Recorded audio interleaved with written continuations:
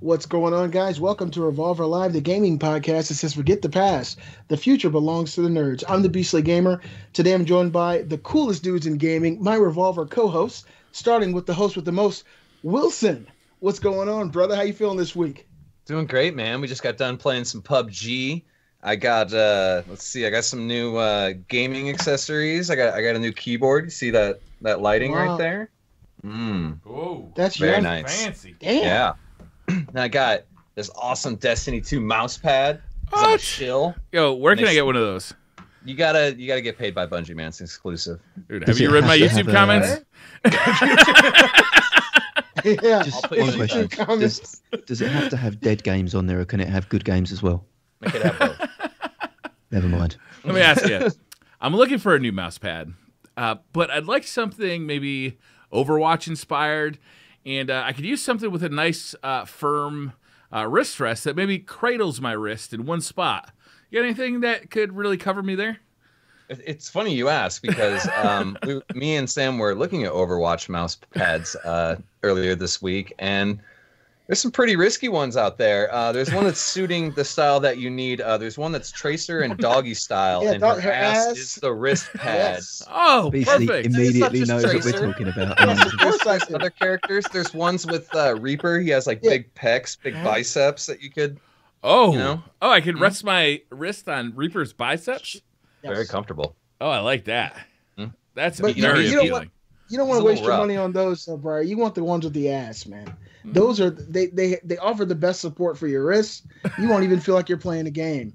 It really offers great cushion, especially when you're doing a lot of pushing. Yeah. Tracer's Like- ass is the way to go. Like it. Briar Rabbit, how are you doing this week? God damn it! He looked Yo, like. what's going on, man? Are you going to introduce me, Beastly? I've been playing a lot of different stuff, actually. Destiny 2 Curse of Osiris came out this week. That's been a lot of fun. I know it's controversial to say the least, but, you know, being the shill that I am, I'm definitely enjoying it. I've also been playing the Monster Hunter beta that we'll talk about a little bit later, and I'm dying to get back into Assassin's Creed, man. I am absolutely in love with that game. And we got back into PUBG today and won a chicken what dinner. happened? Got a little chicken dinner on the brand new desert map. I tell you, that game has come a long way since we started playing it. It's Wow. incredible. Yeah, it really feels almost like a different game.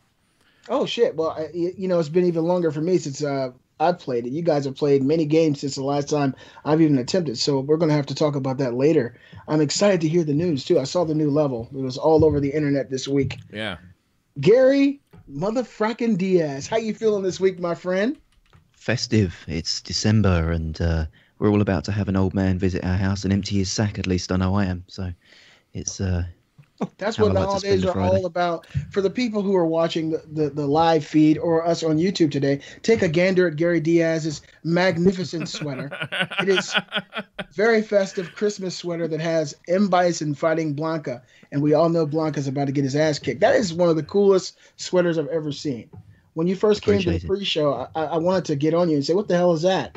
And then Wilson kind of hit me the game and said, Beastly, look, take a close look at what you're looking at. so I found it in the kids section at Macy's, so all sorted. Well, good. Well, you know what? For you, it'll double. You can give it to your son as soon as you get done taking it off. So you know, something nice for the young one, because you Probably a both are bit small about for the same him, size. but yeah, we'll get there. Probably so. You guys know we weren't available last week. We had some issues. One of our co-hosts was sick. I had some real major internet issues, so we decided to stay away for a week, but we're back. God damn it, it's been a really tough time for me in my heart to be away from you guys this long, but I'm very, very excited to be back, to see all these beautiful faces, even you, Gary. And for the people joining us today for the first time, Revolver Live is a gaming podcast with 6 revolving topics. You can be a part of the show by submitting your topics for consideration or giving us a review at revolvergamescast@gmail.com. That's revolvergamescast@gmail.com. We go live every Sunday at 6 o'clock p.m. Eastern at twitch.tv/Briar Rabbit. The video is then shared on YouTube at Briar Rabbit's YouTube channel and my channel, Beastly Gamer. And if you're unable to see the live video or the the video on YouTube, check us out in podcast form on Podbean, iTunes, or your favorite podcast service provider. And if you're going to be on podcast, please leave us a review like so many have. And actually, Wilson's going to talk about that now. Yeah, man. I got 2 good ones here. First one's from Texas Magpie. It says, these 4 characters bring the common man's point of view to gaming podcast. Revolver Live is a hilarious joyride through the world of gaming with the banana splits and a smoke-filled van. Intelligent, witty, humorous commentary on video games and development and bags of phalluses. Great show. Never miss a live stream. Well done. Well done. Thank you. God, spoken so much truth. We got one more here from Vance883. Revolver is a great podcast that has a perfect balance between funny and informative conversation. Plus, I'm still amazed Beastly has a toaster that plays SNES games. We all are. We all are. Well done. You know we had to get it. Doubles as a harmonica. I picked that one on purpose so you had an excuse to bring that out. You know it's always close. If you enjoy Revolver, just wait for the sequel. What we're going to do is we're going to do 5 questions instead of 6, and then we're going to charge you in a DLC for the 6th one. It's a great idea. I've never seen it done in a sequel before. But Jesus. And then the next week, we're going to charge you again, but we're just going to give you the exact same content. It's going to be basically the same show. We're just going to talk about the same stuff over again. Reuse questions. We have to do it. Yeah. You'll have to call PSN to get your refund. Working well. And the hits keep coming. Oh my goodness. All right, so Gary Diaz, we got some pretty exciting news today. Well, for the people watching and listening, at least they'll be able to join in on our joy and excitement of what's about to happen.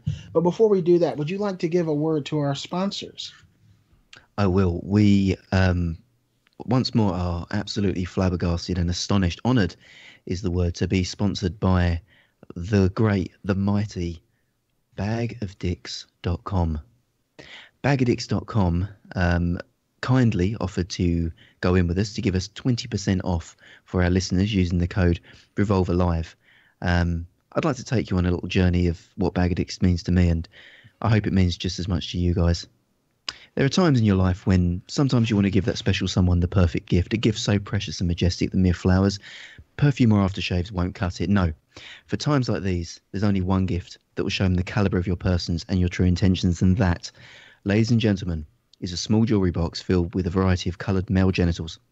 Bagadix.com offers an anonymous mail order service where you, yes you, can send anyone you so desire some purple-headed yogurt slingers. They have a smorgasbord of products to suit each and every one of your specific pork sword needs, including the brand new Boxo Singing Dicks, my personal favourite. Revolver are pleased to announce our sponsorship, and as of next week, or this week in fact, we're offering you, our perverted and debauched listeners, the exclusive and ludicrous promotion of 20% off your order from bagofdicks.com using the code RevolverLive. I can't guarantee that the recipient of your Giggle Stick Love package will offer you the sexual favours that you so desire, but let's be honest, it probably can't hurt your chances that much either. It won't hurt. If you're convinced about the perfect marriage of penis and confectionery, then head straight to bagadix.com and remember your Revolver Live promo code for that sweet discount on your order of bologna ponies. Thank you for listening. Yo, I feel like Bag of Dicks. A Bag of Dicks would be like the perfect first date kind of gift, right? Oh, yeah. You know, instead of bringing flowers to the girl's door or the boy, you know, whatever, you bring a bag of dicks, right? And when you hand over that bag of dicks, it's a nice, you know, nice gesture. Hey, you know, like a first date gift, right? You hand over that bag of dicks, and you instantly know if this person is compatible. Because if you're the kind of dude who would give somebody a bag of dicks, you want to be going out with the kind of gal that would like to get a bag of dicks. Yes. You know what I'm saying? That's a good point. Like, it's I'm instant icebreaker. I'm gonna take one from my trials of Osiris tips here. Bag of dicks sets the tone. If you bring the bag of dicks and she's down, that sets the tone. You know that's gonna be a relationship that lasts. Sets the tone. Yep, just like the first round. Speaking of bag of dicks, actually, we got some bag of dicks in the mail this week. Me and Beastly both did, and I gotta say, I was really impressed. It comes in this packaging that says BOD luxury gifts, which I thought was hilarious, like right from the get-go. So we're gonna open these things and take a look at them. We have a live unboxing. A live for our audio unboxing, so a listeners. very nice kind of jewelry case, it seems. Yeah, very quality. Yeah. Yeah, I mean, what kind of girl or guy wouldn't like something like that, Brian? Okay, so you open it. This is great. You open it, and you're presented with a bag of dicks. And it says, press here.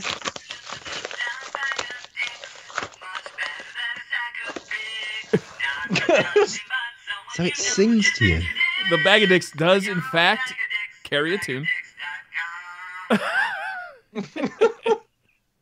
Everybody out there, go to bagadicks.com after the show. Put in the discount code Revolver Live and claim your magnificent gift. Beastly, I want gotta to hear do your it. dick sing. I have to do it. All right, I haven't actually tasted a bag of dicks yet. Looking forward to this tremendously. It didn't work because I didn't pull out. You see, you got to pull out first. Yeah. He never tab? pulls out. It's his weakness, some people have said. Never, ever once has pulled out. Never. It's not the way to do it. It's not in his vernacular. Oh, wow. This is the only time you guys will ever see me put a dick in my mouth. Also not true. You got me. Beastie, can we hear that sweet song one more time? I believe when I pulled out too hard, and I think I saw the battery come flying out. So Pull your back out.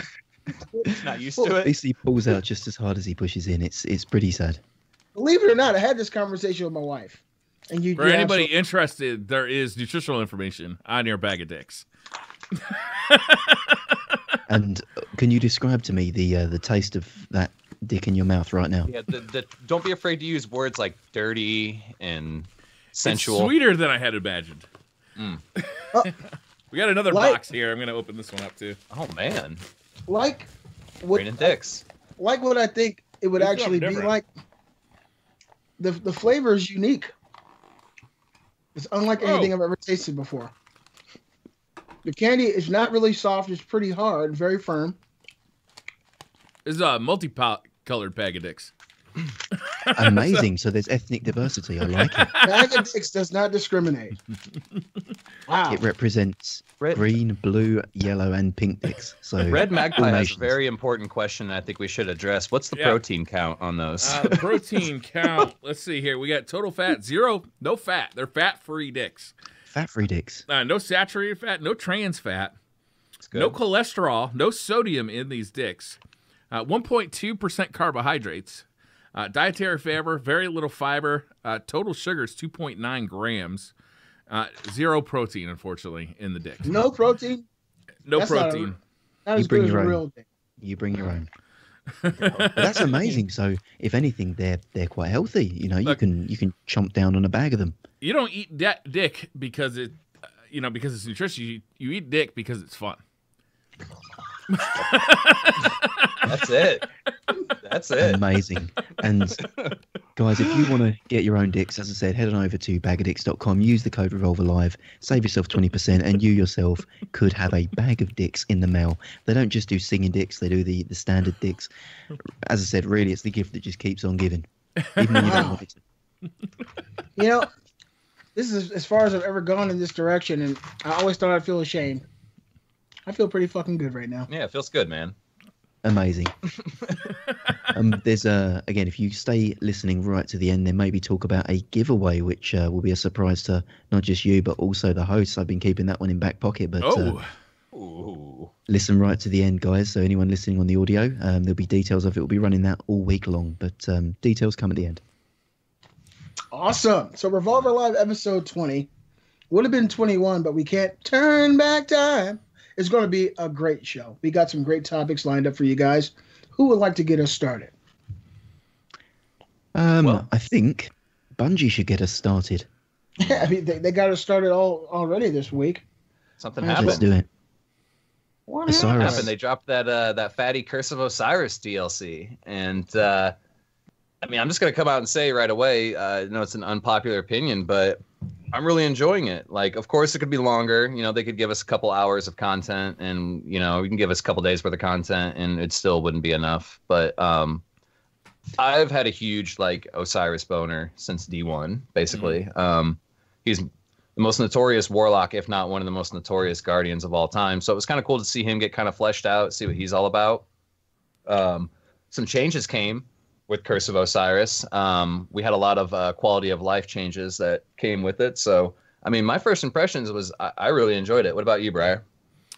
I am enjoying the game. I'm enjoying Destiny as a whole, and I think that the improvements that Curse of Osiris brought to the table are really cool. They don't erase the problems with the base game, and in fact, for a lot of people, they add to more problems. One of the big deals with Curse of Osiris is that players who were playing the base game Destiny got locked out of playing Prestige Raid or Prestige activities, as well as Trials of Osiris. So anybody who bought Vanilla Destiny 2 can no longer play Trials of Osiris, Prestige Nightfalls, or the Prestige Raid. All things that they were doing before the DLC dropped. And I think that's a big deal. I think Bungie needs to address that because it's not acceptable. What I like about the DLC, though, is it gives me a reason to do a bunch of the stuff that I was not doing prior to the DLC dropping. I'm grinding for weapons. I'm going into strikes. I'm doing adventures. I'm doing a lot of different stuff as opposed to just being straight up PvP or grinding public events, period. Right? I was either doing one of those two things. I guess occasionally I would raid as well. Also, the raid lair, I think, is some of the best content that Destiny has ever, or Bungie has ever produced. The raid lair is stupendous. It's short, but it is absolutely amazing. It's one of the best bosses I think I've ever fought in my entire life, in any game. Oh man, I can't wait to get into that. I mean, I walked into the new raid location, and it was just me. I was getting ready to go to sleep. And it looked very similar to what we'd already seen. And in fact, I didn't know if it was a completely new raid. I knew it was a shorter version of a raid, so I was thinking it was a new way to play through the old raid. But Willie told me pre-show that it had new bosses, and for the most part, Kate and I, we played through the campaign, the Curse of Osiris campaign. We enjoyed it.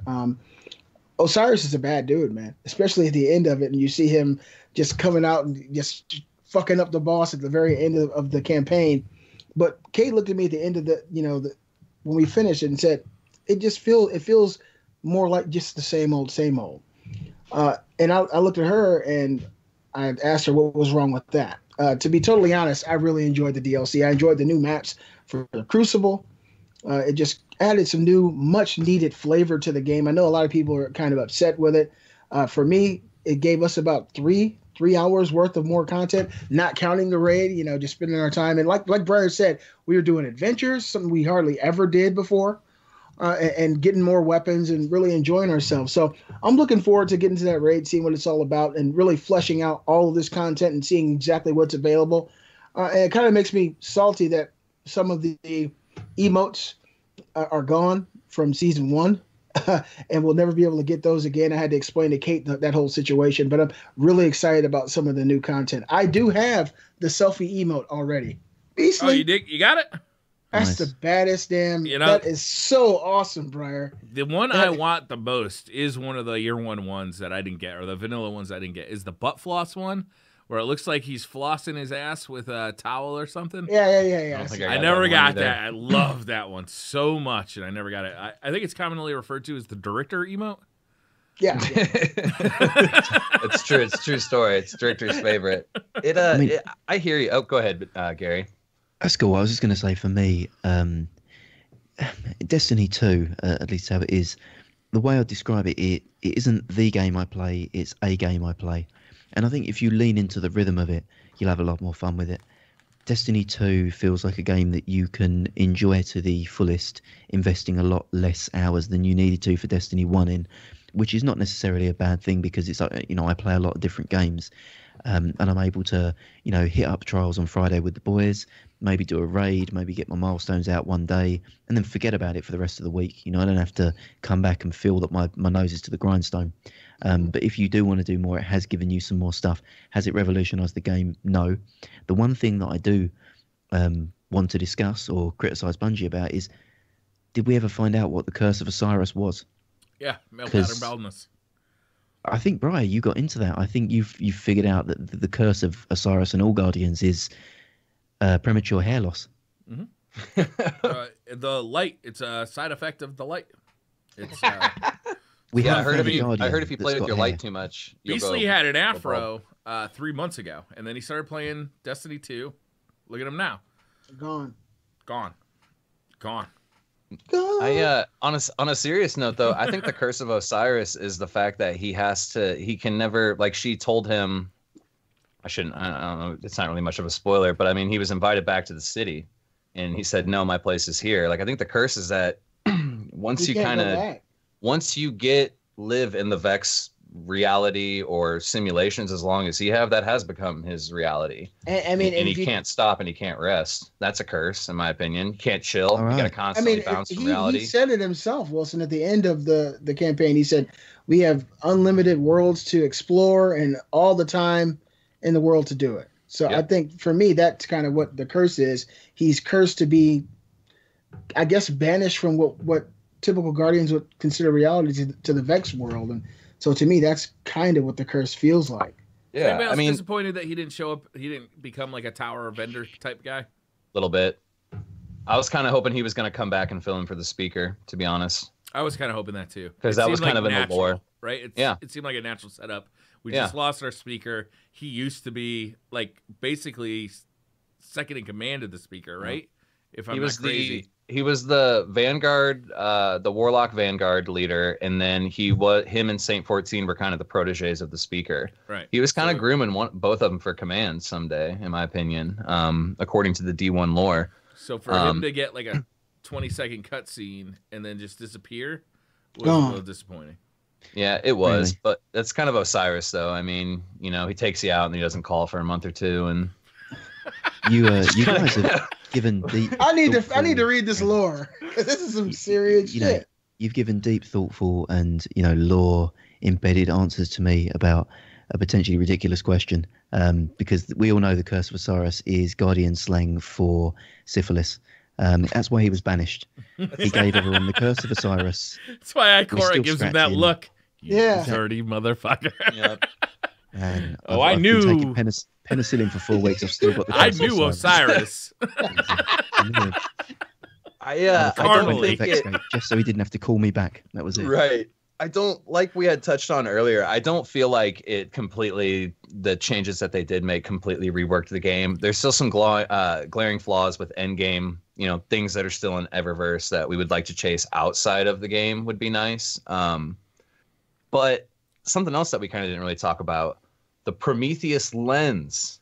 Oh, the most OP weapon in Destiny history. Move aside Vex Mythoclast. Move aside, well, maybe not Gjallarhorn. It's pretty ridiculous. But it's pretty damn ridiculous. Move aside Hawkmoon. Move aside everything, because Prometheus Lens is here with a 0.3 second time to kill if you tap the trigger on your enemies.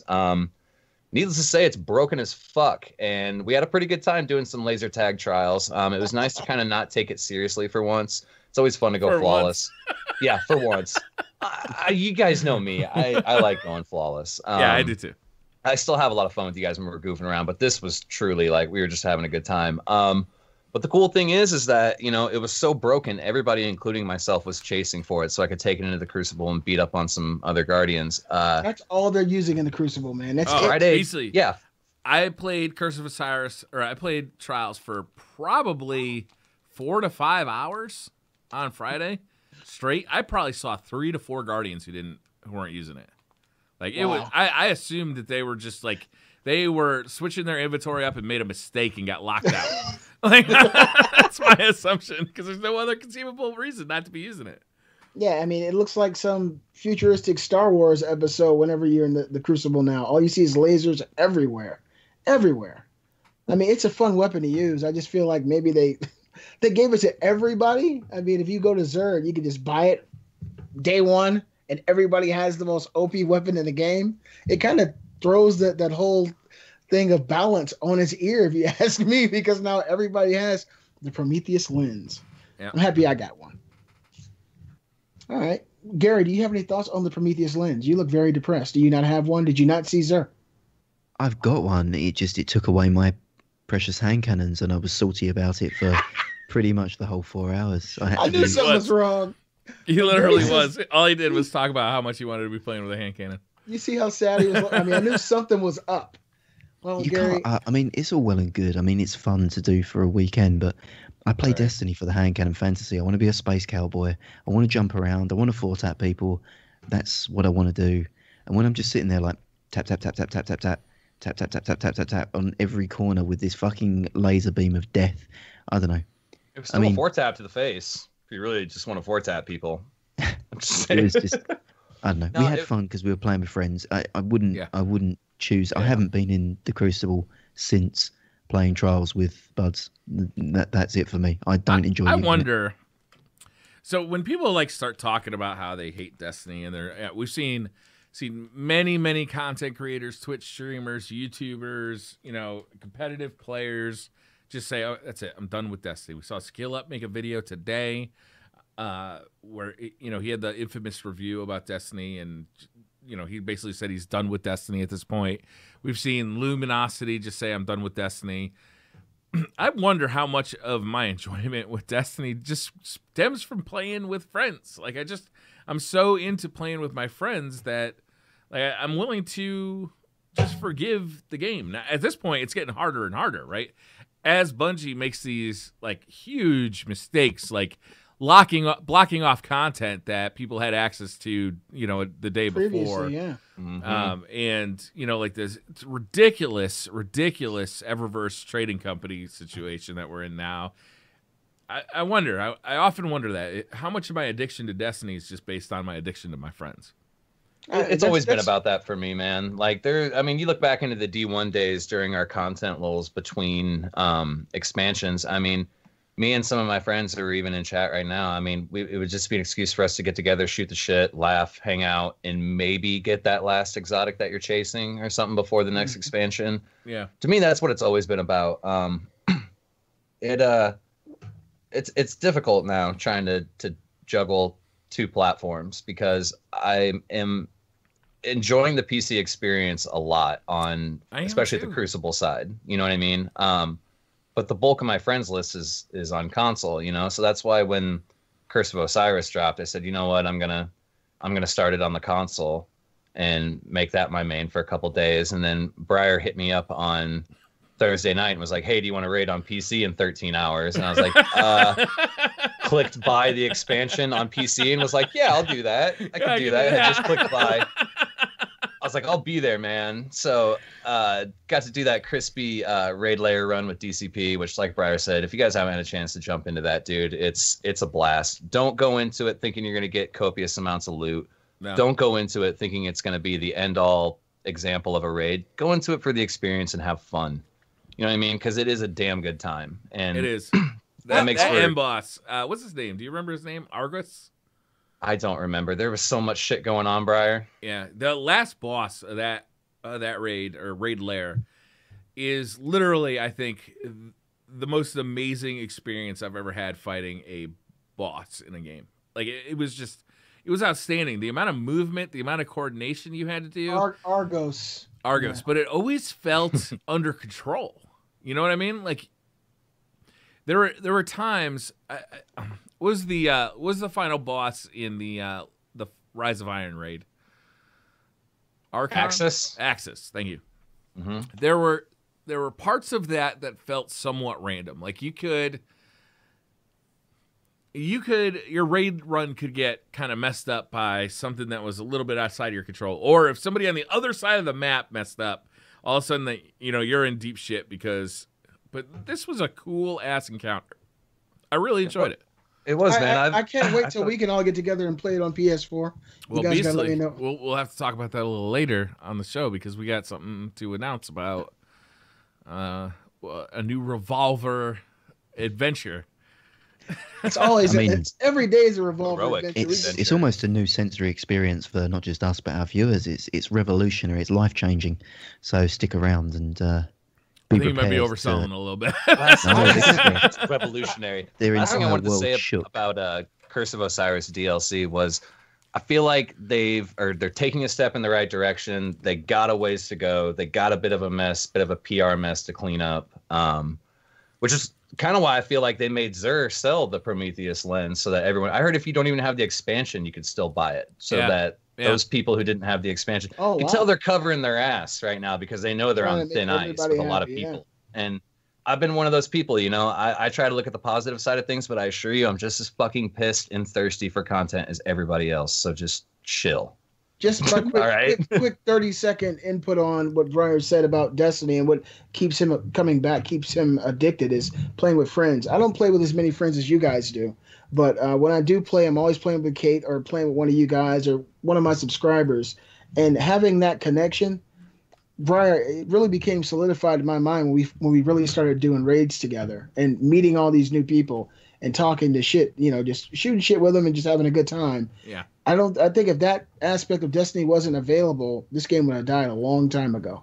So I think it's a good habit or a good problem to have, to be addicted to it because you're addicted to your friends. I think that's actually a really cool thing. I was talking to Fork Knife Spoon about that a couple of days ago. He gave me a call. He's the guy who does the on-air PCs. He's the guy that builds the on-air PCs. And I've raided with him a couple of times now. He's like, at one point I could hardly shoot because I was laughing so hard at the jokes you and Wilson were cracking. And I'm like, that's why I like doing raids, man. Like, because we're in there. You got a bunch of dudes in there in a somewhat tough situation, you know, cracking jokes and making fun of each other and, you know, dick jokes or, you know, whatever it is going to be. My favorite times in a raid is just hanging out with a bunch of people who are here to have a good time. And as soon as I get into a raid team that everybody's like super serious and yelling at other people for not doing their job, I want to back out because that's not the Destiny experience I like. Destiny experience I love is we're not talking about Destiny. We're talking about, you know, who knows what. We're talking about, you know, chili cones or some shit. The Louisiana Purchase. Yeah, the Louisiana Purchase. Yeah, it's always a good time, man. The banter is always what makes it for me. And then, you know, you get through, and hey, if you get some loot, you get some loot. You know what I mean? It's not the destination, it's the journey, man. Yeah. Like any good love life. All right, so moving on to our next topic. I think that this topic is really cool. I got to find out who came up with it because I really love the idea. And this topic is Revolver the game. Now, who came up with this topic? This is Wilson. Oh, that'd be me. Have at it, sir. Take the floor. This is all right, man. The Revolver crew has been greenlit to star in a new game. What kind of game is it going to be? You know, you could choose like 4 different mini games or one campaign featuring each member, first-person shooter, RPG, text-based, MOBA, survival, or any other genre. What role will the entire crew play in the game? Are we going to have microtransactions? What would they be?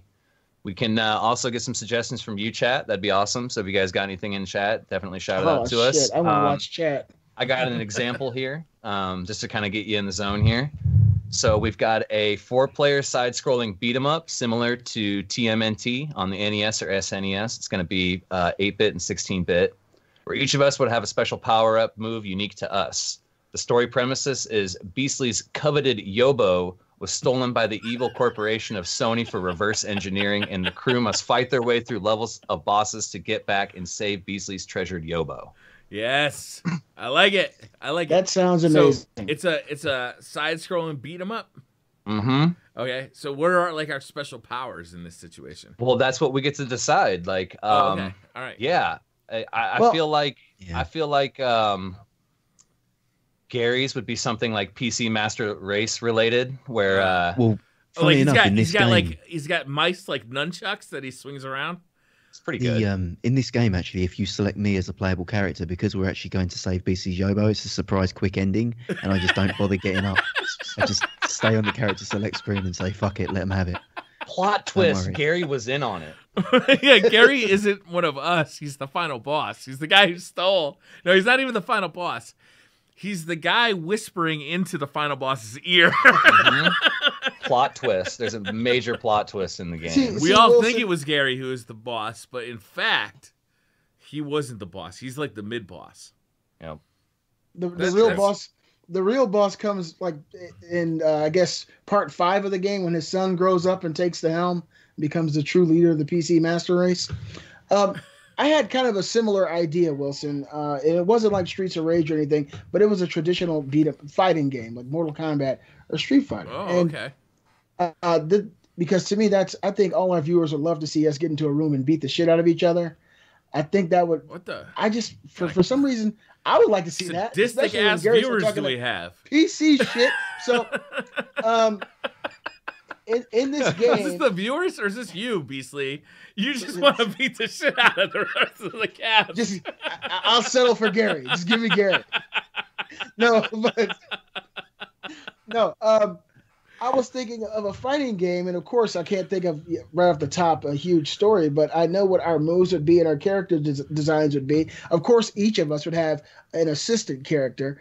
Briar, it might be one of the characters from PUBG to come in and snipe someone, or maybe Geralt could come in behind you and do one of his spells, right? And Briar, of course, you would have whichever of, because now Destiny 2 is out. What's your favorite weapon in Destiny? I really like the minuet. The minuet. Yeah. That would be your main weapon. You'd run up on people, shoot them, beat the hell out of them. Of course, you'd have an epic super move where you pull out a ghost. The ghost would go over to the character and, of course, destroy them. However, a ghost would. For me, go ahead. I said I like it. Gary, he would come out with a keyboard and he would just beat the shit out of you with a keyboard. And he'd run over to his keys flying everywhere. Yeah, it would be, of course, it would have to be at least 60 frames, and he would like. It would be a membrane keyboard though, because he would never sully himself by ruining a mechanical keyboard. I gotta take one from chat. His special move would be he would be in 60 frames while everybody else is in 30. He'd be all perfect. Around you, just beating your ass. You just unlimited frames. Let's be real. Of course. Yeah. And Gary, his super move would take you out of that game, and you'd be in like a Tron type of environment where you're like 5 frames, and then he'd come above you with like 120 frames and look at you and just stomp you and shit. Wilson would just be the stoner. I could just see him now. His cap to the side, come out there, he pull out a fucking big ass blunt and just beat you over the head with it. His super move would be you disappear inside of a water bong and start drowning. No, I have a smoke that makes me disappear. I disappear in a cloud of smoke. Yeah, smoke and bomb. On the other side of the screen. Like a smoke bomb. Smoke bomb, and of course he's fighting to get high off of it. I've got Bic lighter projectiles where I just throw Bic lighters at everyone. And for me, I guess for me, one of my assistant characters would probably be one of the Last of Us characters, or maybe someone from Uncharted. But I know what I would really like my assistants to do. Either a squirrel would come in from behind and jump on one of you guys and maul you in the face, and then it would quickly come and jump down my throat, or a super move where I open up a Yobo, and then all of a sudden I'm playing it, and Gary's on the screen. Better yet, it's like the not the proton pack, but the thing that Ghostbusters suck ghosts into. You open it up and it puts them in, like you were saying, it brings them inside to it. Slide it toward Gary and he just goes right into it. 16 forever, bitch. Gary, and stuck at 16-bit, I know you would choose death over being stuck. I would, to be fair. And it'd being even in the periphery of the Yobo is pretty much death is preferable. So yeah, stuck inside it just sounds like torture. For me, I think if I was going to have a game for all of us here, I think it'd have to be a DLC or a sequel to Galgun, or maybe a Senran Kagura game. So for me, I feel like we could do it. We could do a Kagura game, like it's like a Dynasty Warriors kind of like beat 'em up, and then the more aggressive we are, the more of our clothes fly off. Until we're just in our skimpy man thongs, just dashing the competition. I think people would pay good money to see that. Briefs kind of guy, boxers and briefs. No. You're wearing a man thong. All right. It's my game. That's banana hammock? Can I wear a banana hammock? Yeah, I think it would all. That for me would definitely be one of the games there. Or again, we have a Galgun kind of game, but. In fact, I don't think we should be the character that you play as. I think you should be taking photos of our panties. So different levels, and you've got various variants of the cast. You've got, got Sailor Beastly. you've got Pirate Beastly, you've got, Apache Indian Beastly, you've got, policemen. It's basically the village people of Beastly across the way. And you have to take various YMCA. snaps of them. Nobody wants to take pictures of hairy man cracks, okay, man? I beg to differ. I bet our chat wants to take pictures of hairy man cracks. Look I bet at if we Briar. asked them now, our chat would be down. Are you to kink fuck. shaming right now, Beastly? Is that what you're doing? That's true. I just want to, it's not Exposed. just Briar in a thong, Mujo. I want to see all of my cast members. I want to see everyone in chat in a thong, unless you're female. I'm not into that shit. Don't play that way. All right, my game would be, I don't know if you guys ever played Clue, right? So my game would be kind of like a Clue situation where we're all essentially kind of on the same team, except for one of us at random. So it's a 4-player game, 4-player co-op game, where we got to figure out who killed, I don't know, let's say King Arthur.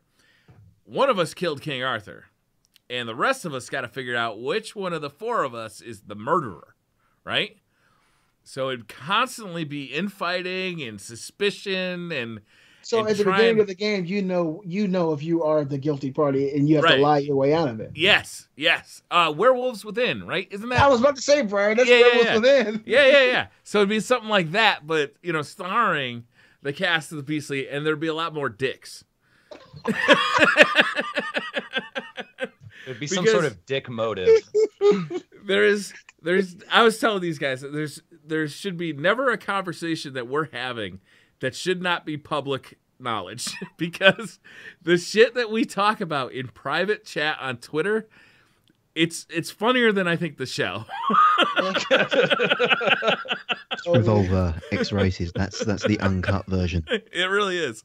So like we're constantly making fun of each other. We're constantly, we're constantly ribbing each other. I think it would just be a perfect situation to put, a 4-player co-op game where we have to figure out who is the odd man out every time, and it's a different person every time.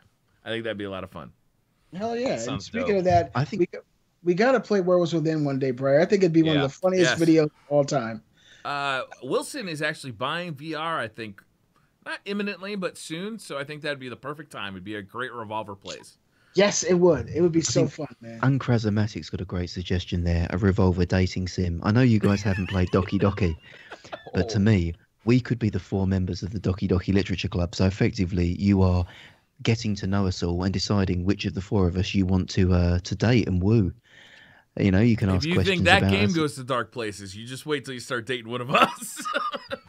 There you go. You need some, I like some it. psychological horror. Just go on a date with one of us.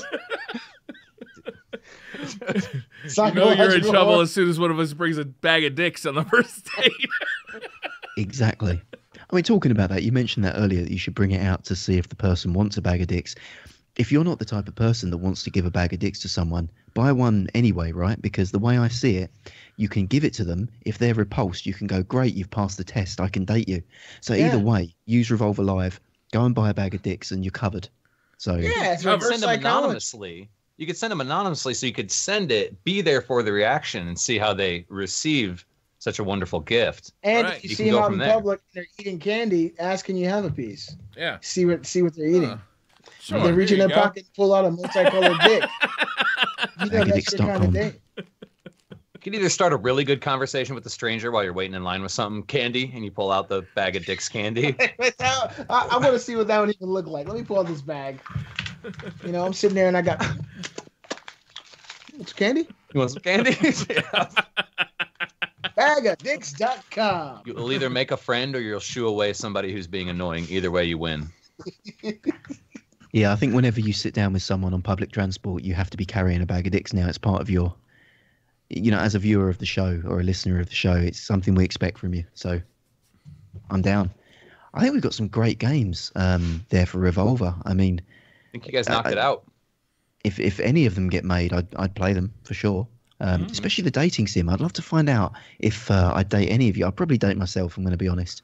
But I would imagine it'd be you would, nice yeah. to It'd be nice to reject the rest of you. It'd be fantastic. I think I'd have a hard time deciding. I think I would, yeah. I think we kind of already decided this. I think Briar's the only one we'd ever want to be with.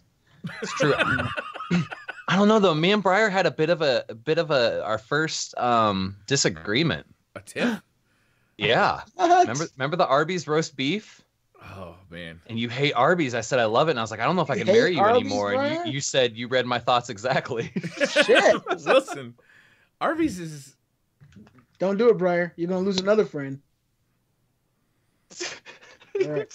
We don't have Arby's in the UK, so you're safe over there. Well, Comes imagine, to the UK. Gary. Let me paint you a picture here. Imagine a roast beef sandwich. I am. That's been cooked fresh and prepared beautifully. And then, hold on, don't eat it yet, because we're going to let that roast beef sandwich sit around for a couple of days. Then when you walk into the restaurant, we're going to microwave it fresh for you, run it over with a truck, wrap it in some tinfoil, and serve it up hot. Okay. I'm down. I'm in, man. I'm in. I think we've just found Revolver the experience. We've just found Revolver the restaurant, so we're branching out. Serve with a bag of dicks on the side. I get my mind right enough, man. That sandwich sounds delicious. I'm okay with it. So you basically have to be on drugs to enjoy that sandwich. You got to be high off your ass to enjoy Arby's, in my opinion, for sure. It helps. So I'll put it in the same category as Yoo-Hoo. Yoo-Hoo. Oh my God, I forgot about Yoo-Hoo. That shit was a mistake. All right, I love you again, Briar. We're good. Yoo-Hoo brought me back. Yoo-Hoo is in the Revolver Live theme song. Fuck. How do you guys always bring it back to Revolver? Let's get on to the next damn topic. All right.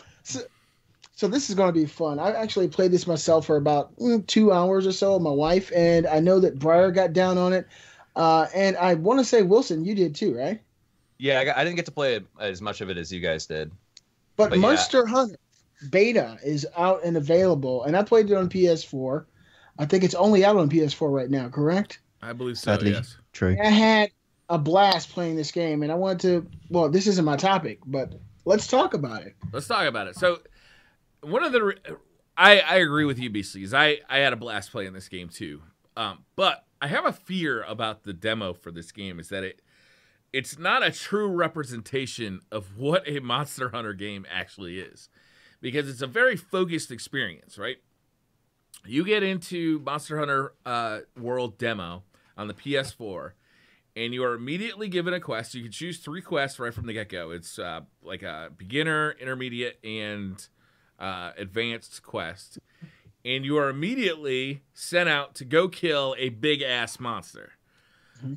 That's not exactly what Monster Hunter is. It's part of Monster Hunter, but I'd say it's like a 5th or a 7th of what the games actually are. And I had to be reminded of this, because after playing Monster Hunter 4 or Monster Hunter World on stream yesterday, I decided to pull out an old DS copy of Monster Hunter 4 and just kind of get back into that for a few hours and just trying to kind of refresh my memory of what a Monster Hunter game is. And a lot of what Monster Hunter games are very banal quests, where you are sent out, go collect 18 mushrooms, go collect 7 herbs, go collect 8 rocks, you know, like that kind of stuff. And then there's 2 different quest givers. One is kind of your caravan quest, one is your guild quest, and a lot of the stuff is kind of repeats, and a lot of the stuff is very banal. You know, it's very much like, go find this and bring 8 of them back, right? And then there are also, go kill, 7 of this type of animal, a relatively small animal. And then occasionally from the guild, you get like the big quest. Go kill the big fucker. Go get it. Go get it. And that's all they show you in the Monster Hunter World demo. I'm scared that because you're only showing the most exciting part of Monster Hunter, that you're going to sell a whole bunch of copies of Monster Hunter based on this demo, and then people are going to get the game and be like, wait a minute. What the fuck is this? Well, I see it I understand where you're coming from, and as a person who's been playing Monster Hunter since the PSP, I do understand that there's a lot of tedious activities that go with the game. You're absolutely right. You do find herbs. You do have to go find rocks and sticks and combine them to forge new weapons and all this stuff.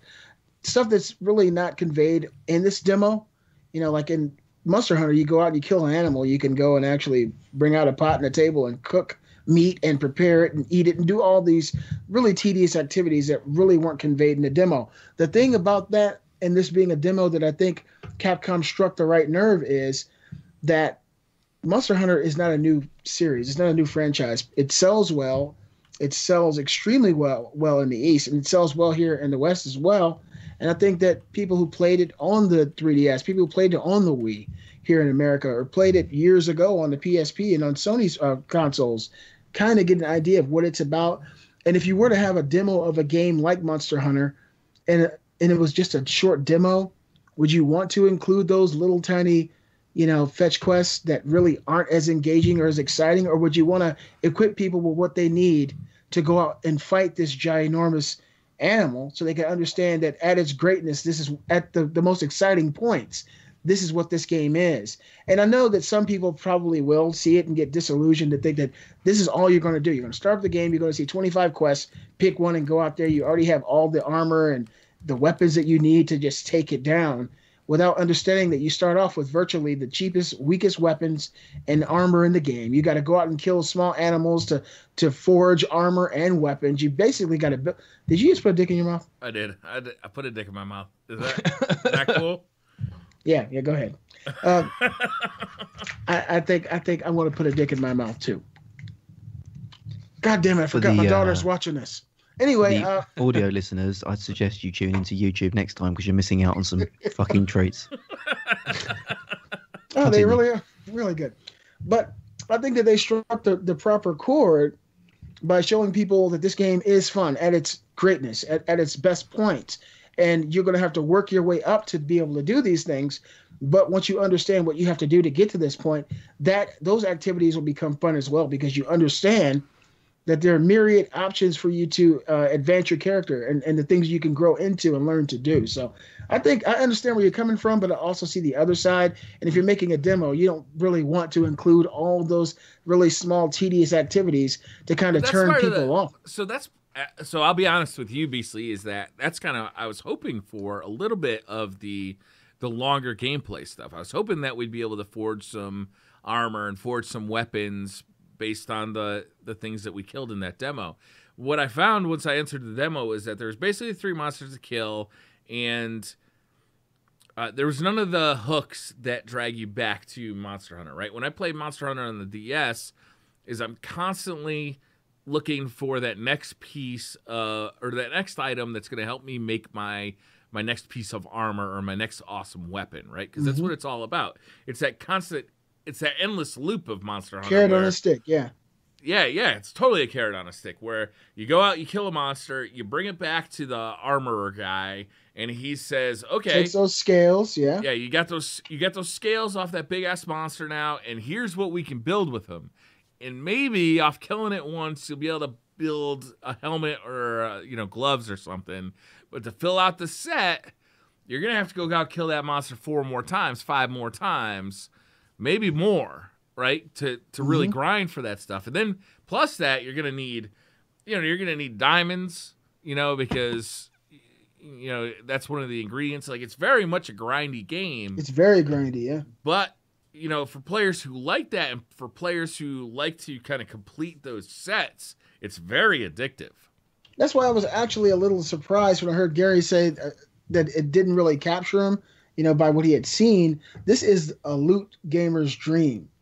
There's so much loot in this game as far as weapons and armor, and the grind, the thing that you love so much, is 100% in a Monster Hunter game. You're going to be grinding forever to get, to the level you want to be. I wish they would have conveyed that in the demo, though. Like, I've put in hundreds of hours into not just Monster Hunt, but other kaiju hunting, Oni hunting, whatever games that I'll talk about in a moment. But for me, my concern is pretty much akin to what Briar said, is that I don't actually think it's in there.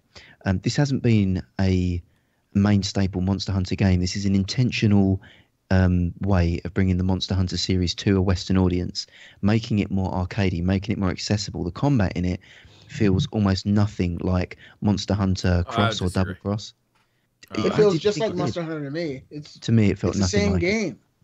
It's not the same game. So take the katana, the longsword.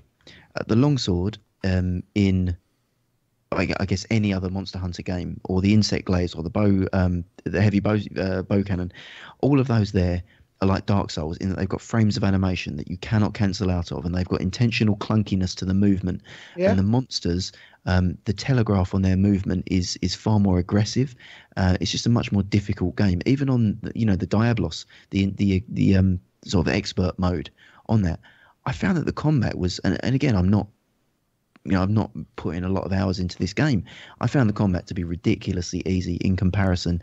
I feel like it's a much more arcade, in the same way that Dark Souls, that Dark Souls 1, 2, and 3 got progressively easier, and they added more frames of, you could cancel animations mid-roll. You can't cancel animations in this. I mean, if you commit to a strike, your character is going to do that strike unless they get attacked and get knocked out of their animation. If you stop to drink a potion, you have to put your weapon up. You have to wait for the animation of you drinking that potion. And while you're doing that, you're 100% vulnerable to any enemy in the area. It's the same way, for me at least, that I remember. It felt like they were about half the length on most of those things. Like stopping to drink a potion, it felt like the guy just pulled it out, chugged it, moved on. Like that was probably 4 or 5. I don't know. It might be me nitpicking, but for me, it felt like an intentional simplification of the combat, at least.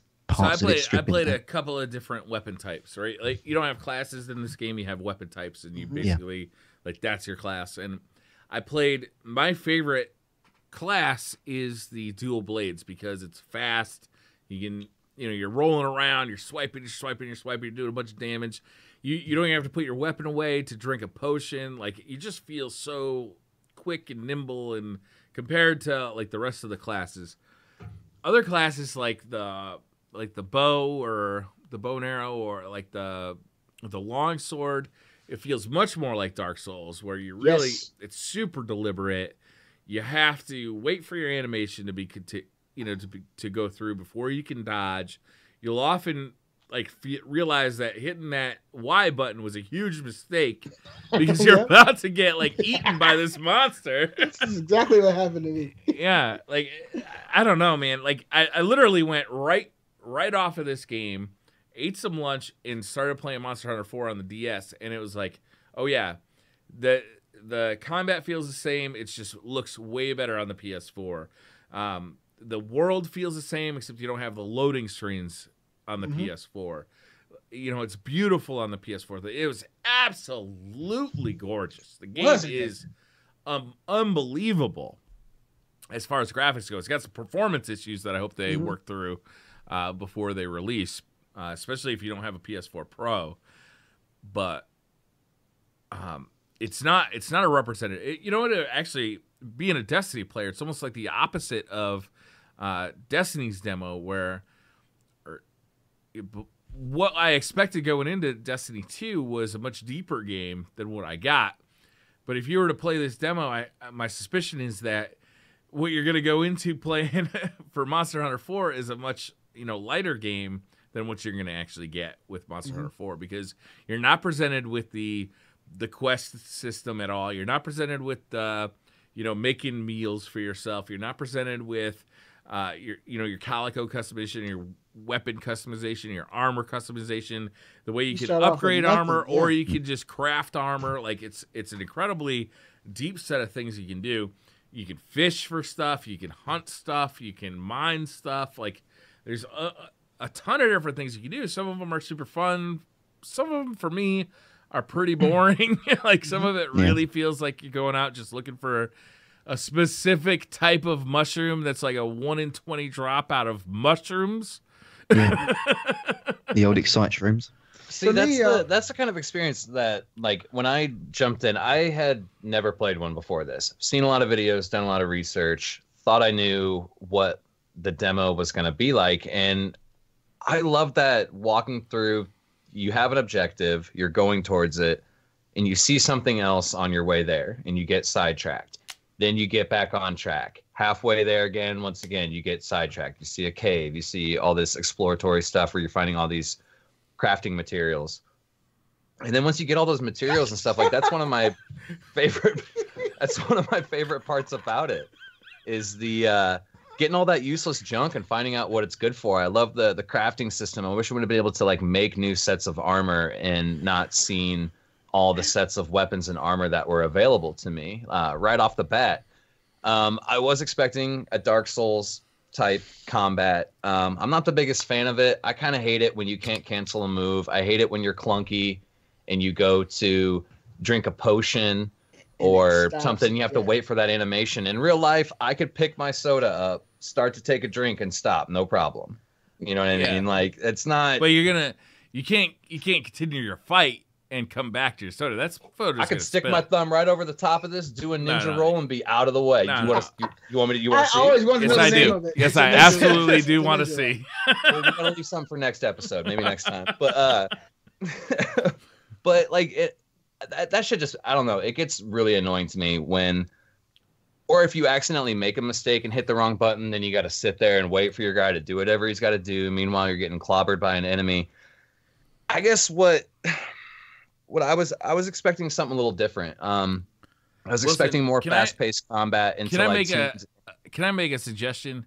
Before that demo ends, try the dual blades out. Did you try the dual blades? Man. Well, that's what I was just gonna say. I was tuning into your stream, and I was right when you were using those dual blades, and I saw you just wrecking the shit out of that boss. And that's the kind of movement that I wanted. Like, I get it. It's cool. There's slow movement. There's stuff that weighs you down. I can't swing a sword 3 times bigger than me at the speed of light. I get it. Yeah. You know, like it makes sense. Each weapon loadout has its pros and its cons. You know, those very slow weapons, they're going to have so much more damage, hit points. The dual blades, they do less damage, but of course it makes you more nimble. You can do a lot of rolling out of the way. You don't have to worry as much about drinking your potions. It all depends on your style of play. And I think that's a game like this. Once you learn it, I think most people would really enjoy it because you really can tailor it to your particular play style. And of course, games like this aren't going to suit everyone's taste, to be totally honest. Everybody doesn't like Dark Souls. Everybody doesn't like, these type of uber hard experiences, Neo and the like. But I think that one thing about Monster Hunter that's going to make it better, which it has been, I guess, since the PSP, that you can play together with people. And so 4 people playing it, another dick goes in Briar's mouth. So this game has 4-player co-op, and I think that actually, kind of like Destiny, playing this type of game with friends, learning how deep the game actually is, doing little activities together, going fishing, taking out huge bosses, and just learning new techniques. I think that this game has what I would consider long legs, because once people get into it and really figure out their particular play style, you're going to want to stay in that game and get better loot and better weapons till you're at the top of the pyramid. I think it's going to be a lot of fun. I think it comes down to what the game looks like at G rank. Because, again, my judgments of it are from a demo. It could be completely off the mark. Briar's concerns, obviously, again, from a demo, could be completely off the mark. It could be simplified there. The Monster Hunter games, as all of us know who've played them, you've got obviously the standard ranks, the H ranks, which is when you start not getting like all the gear given to you at the start of a hunt and you have to start preparing for a hunt.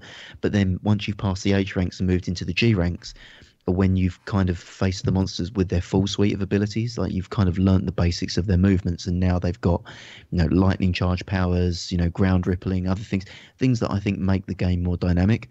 I think the long life of this game will be the G rank punishing difficulty, where you need the 4 people and you're carting 3 times and being pushed out. The stuff that I saw in the demo, I think it will be big on Twitch for a week and it will die. I think if the G rank has sustainability and difficulty, and the DLC packs like they did for Ultimate and continue to come, and they keep bringing new suites of monsters, then yeah, I think it's got a long life in it.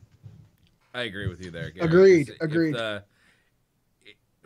It's gotta be super difficult, and there's gotta be like super gameplay hooks. Like that's what I like about the combat too, is that there's depth there. Is like you can master the dual blades, and then move on to the the heavy, or what's that gun called? It's the lance gun. Yeah, the big one. Yeah, like, and then it's a completely different gameplay. Like it's completely different. Right, and like there's a ton of depth there. if it's got half the depth of a Monster Hunter that we know, I think this game is going to be huge. To be honest with you, because I think a lot of people are gonna. Go ahead. Oh, I was just gonna say the fact that you can play with friends makes me want to. Oh yeah. Want to give it a better shot. Something challenging with friends too. It's like this game gets this hard. is tough. Well, you could also go after a specific monster and pick your Monster Hunter's armor accordingly, like throughout your group. So you could have the one guy with the lance gun, and somebody else with the long sword, and Briar in there with the dual blades. And see, that's my kind of thing, man. I mean, you guys play games with me. You know that I'm not always the sit back and patient kind of guy. So I like to kind of run in there, get in there. When I have to think too much about what I'm doing, I tend to make mistakes. I think I'll also be interested to see how this works on a console, because we've had them on the Wii and the Wii U, and they weren't very popular.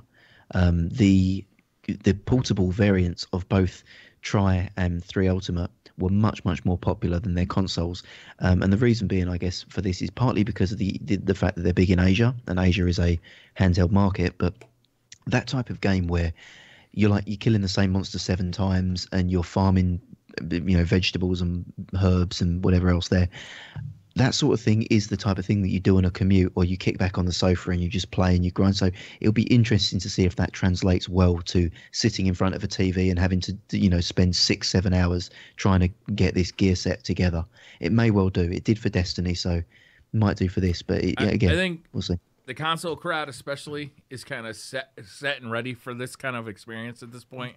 I think that Destiny has set the table, actually. Yep. I think a lot of the people in the Destiny community who are really hardcore on the PvE side are looking at this game and going, this feels like the next step for my fire team, right? Yeah. It's like I want to get into a, I liked going for the loot, and I liked having challenging experiences with my fire team. No, there's not going to be raids in this game. There's not going to be like that kind of thing. But I get to play with the same guys on my PlayStation or on my Xbox or later on the PC. I'm actually really looking forward to the PC version of this if I'm still playing it at that point. Mm-hmm. Also, this is a buy for you, Briar. Oh, yeah, totally. Absolutely. Great, the only reason I didn't put more time into the DS versions of this game was because it was on the DS, and I my hands are just not suited to like a wafer thin controller. Like, one of my biggest problems with the DS is I have to like support it with my pinkies, and on the DS, my knuckle on my pinky constantly turns that fucking thing off. Wow. Yeah, so it drives me crazy, especially in a game where you just played for 45 minutes trying to kill this fucking monster, and then, oops, you just turned off the whole system, and you didn't save. Yeah, well, it sounds like we're all kind of on the same page here with Monster Hunter World. I'm excited for it. I'm thinking we're going to see everybody playing this game together sometime soon. I think Mr. Diaz did allude to waiting for the PC version. Am I correct, Gary? I possibly will. I mean, I've played a lot of those sorts of games. Like even Dauntless, I played Tokaiden 2, God Eater 2. They're games that I really enjoyed in that space. And for me, maybe I've got the PS4 upstairs, so I could go and play it. But like Briar said, I'm really looking forward to playing it at a higher frame rate. I think anything that requires timing in combat at 30 frames is not as fun. Gotcha. So gotcha. Might wait. The one of the cool things is, Gary, you have the NVIDIA Shield tablet, so you can do all the grindy stuff on that when you have the PC version. But the rest of us who have PS Vitas can do the same thing on a PS Vita. So if you want to do the grindy stuff, like go and get herbs and go in to find, whatever else, like go and fishing or something like that. That's a good point. You can still do that on the couch while you're watching TV on your PS Vita or something, but using that PS Connect feature. But when you're into like a real monster hunt and you want to get your boys together to do like the big stuff, like you get on the console and you do it that way. I think that's really cool. That's a good point. I forgot. I've forgotten about my Vita. That's sad. Damn, you mean what a day? What does the world come to? It's wow, Gary Diaz. Let me refresh your mind, Gary. Which one of the 6 Vitas did I forget? That's the question. So many. See, Beastly, I'm a little surprised you didn't offer any handheld advice here. Clearly, if you're having problems with your handhelds giving you cramps on your fingers, you just need to get a Yobo.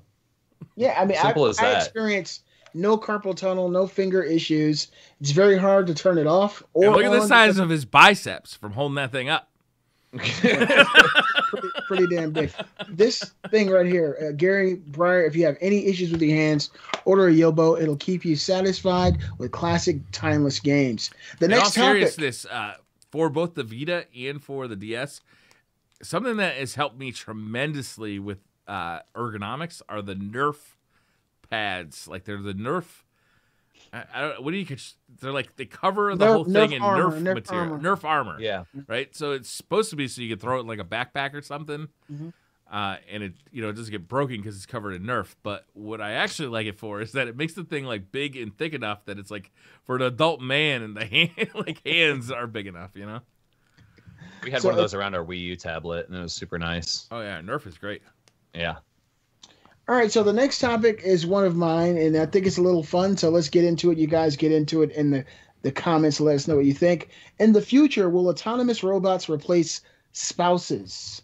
Yeah, it's a very possible future. Do you guys think we will ever come to a point where AI will replace your partner in a relationship? What are the perceived pros and cons of a robotic spouse? I don't see any cons. You guys are gonna have to tell me the cons. Yeah. I do it. Right? Just better in every way. It's a natural evolution, really. I think, yes, we will get there. I don't think I'd be able to handle it because I don't think there's anyone smart enough to code a robotic spouse that could even put up with my shit. Oh, Damn. no. What if it got the wrong Lunchables? You just a bag of just- scrub outside the back door. you Willie. return that shit at Walmart, and you go get yourself another robotic spouse that does a better job at buying Walmart Lunchables. That doesn't sound like a spouse. That sounds like I'm going to swap out for a butler at that point. Is what it sounds like. If you It's want a all that spouse, and more. See, but you've identified. If you picked this one out, this robotic Yeah. spouse, this is the one you've Yeah. identified with. Right. You don't just walk in, pick one off. We'll call it the the shelf. Lunchables model. You gotta.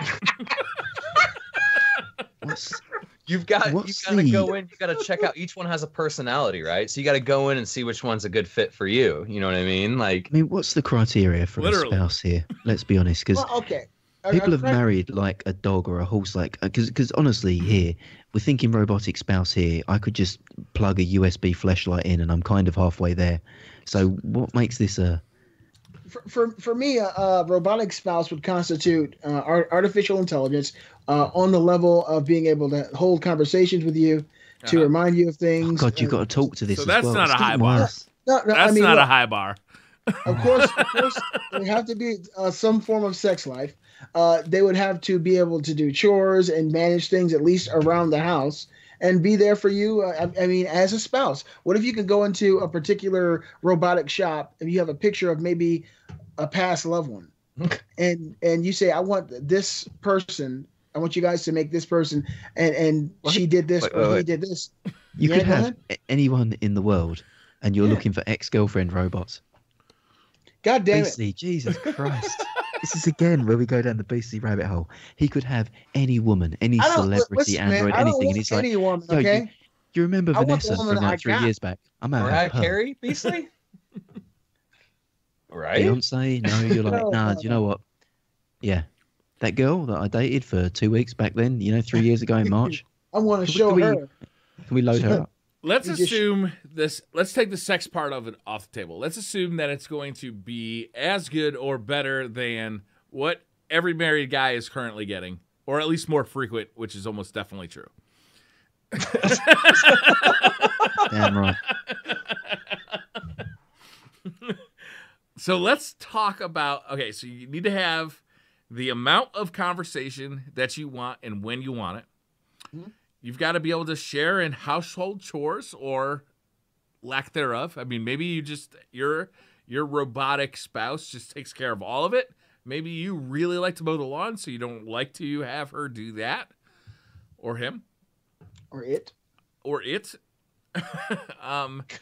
What else? What other kind of criteria are we looking for here? I'm looking for emotional support. I'm an emotional human being, man. Sometimes when I have a bad day, I want someone to just be like, you know what?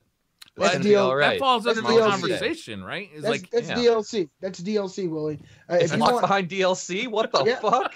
Look, when you have this robot made, if you want to have that extra content. Emotional support, you tell, hey, look, the person who's writing the program, I'm the kind of guy I get emotional. If my favorite team loses in the Super Bowl, I get teary-eyed, and I need maybe some extra buffalo wings and a few kisses and some words of encouragement. I need that. You get interviewed, right? There'd have to be some kind of a interview process where it's almost like a IQ test plus a personality test where they'd kind of set up the perfect partner for you, and then if you feel like there's something wrong, you could always have it adjusted. Yeah. Hey, look, Briar. I mean, honestly, I honestly have the perfect wife, so I wouldn't change anything. But imagine going to have this robot made, and they could actually include courses that this thing can give you over time. So what if you want to learn? You actually learn something. What if you want to learn a different language? What if you want to learn Japanese? Yes. And this AI already knows Japanese. She knows English. I want to learn a 10-hit combo in Tekken. Yeah, why don't I just get a Japanese wife and she can teach me Rosetta Japanese? Stone. But I don't need because I could have Japanese. my wife teach me. Yeah, and she can do it. She can do it over the course of 2 years. You can't have sex with I Rosetta could Stone. get a Japanese wife and over the course of 2 years learn Japanese. It's not out of the ordinary to consider that you could get a woman who either speaks Japanese or is Japanese. I don't need a robot to do that. Right. But next month, Gary, when you want to learn, let's say, Mandarin, you're ready to go. You didn't have to go out and get a new wife to teach you Mandarin. Like you say, you want a portable Rosetta Stone. Is what we've established. That fucks. How's the fucking on that Rosetta Stone, Gary? Yeah, Gary, that's totally cut the shit out of your ass. Now, it's a huge part of the criteria. Look, for me, I see one benefit in this that you couldn't get from just being with someone else. Yeah. And that is, you get to find out if you'd rather be gay without actually going all the way. So for me, this is my own thing here, right? Yeah. Again, I don't know whether or not I'd like living with a man more than I currently do with a woman. I may well do. But it's a big lifestyle change, and I've got to call up all my friends and say, yo, I suck dicks now. Like, it's kind of that thing that has to be said, It's a big step to take to just suddenly bring a man into your house. Especially after 6 months, if you say, do you know what, Steve, like, this isn't working for me. I think I'm going to go back to where I was. This, I could just bring Steve Bot in, and I've got everything. Can you replace that dingus with a vagina, please? Exactly. So I get all the vegetables with none of the meat. Right. So again, throw on some knockers too. I like size C. Exactly. So you get to cuddle up with Steve on the sofa at night. You can watch the game with him together. He can, cut the lawn with his shirt off and his rippling pecs. And what if it was Steve by day, but Susie Stephanie by night? Right. Stephanie. Like, so you hung out all day with Steve. And then at night you got Susie. It's just like just a programming flip, right? So exactly. So you get the best of both worlds. Susie never called you during the day while you're golfing with Steve to ask you where you were, and Steve never called you while you're fucking Susie.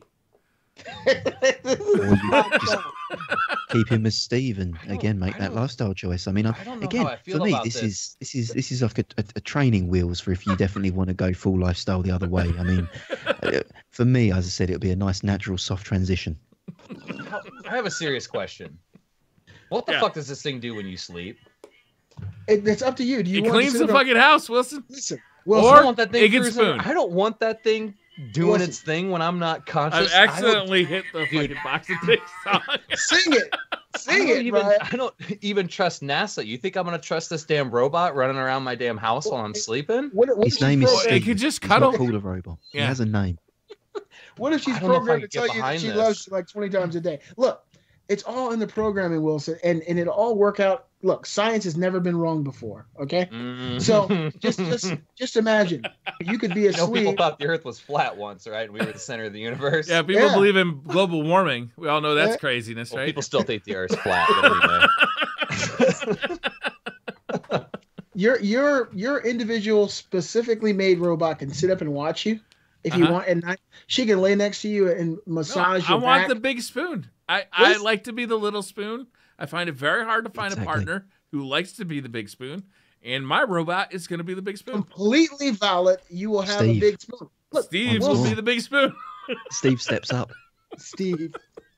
Look, Wilson, she can be working at night as a telemarketer while you're asleep. Or he. Or he, Steve, probably has a She better needs telemarketing. another autonomous robot that she likes more, though, at work. You got to add some restrictions, man. The Bicentennial Man. The Bicentennial Man. Dude, I know. So I just Steve Or is her. effectively Wasn't Robin that her? Williams. Oh, my God. No, that was Robin Williams, wasn't it? This No, idea is there was a freaking movie me out. called, I think, Her, where everybody Oh, had Her. like a personal assistant, and all the personal assistants decided they actually liked hanging out with personal assistants more than people. It was a Man. cool, Not that cool movie. far off. Check it out. Now, let It's me ask you guys a question. If you did have a completely robotic AI controlled spouse, and this was some being that you talked to, and it had real conversations with you and asked you about things going on in your life and talked about the future, asked you about My your personal assistant isn't going to talk about any of that shit. She's Okay, going to he's talk about the new DLC in Destiny. She's going to talk Better- about. She's going to talk about, sports scores. She's going to talk about.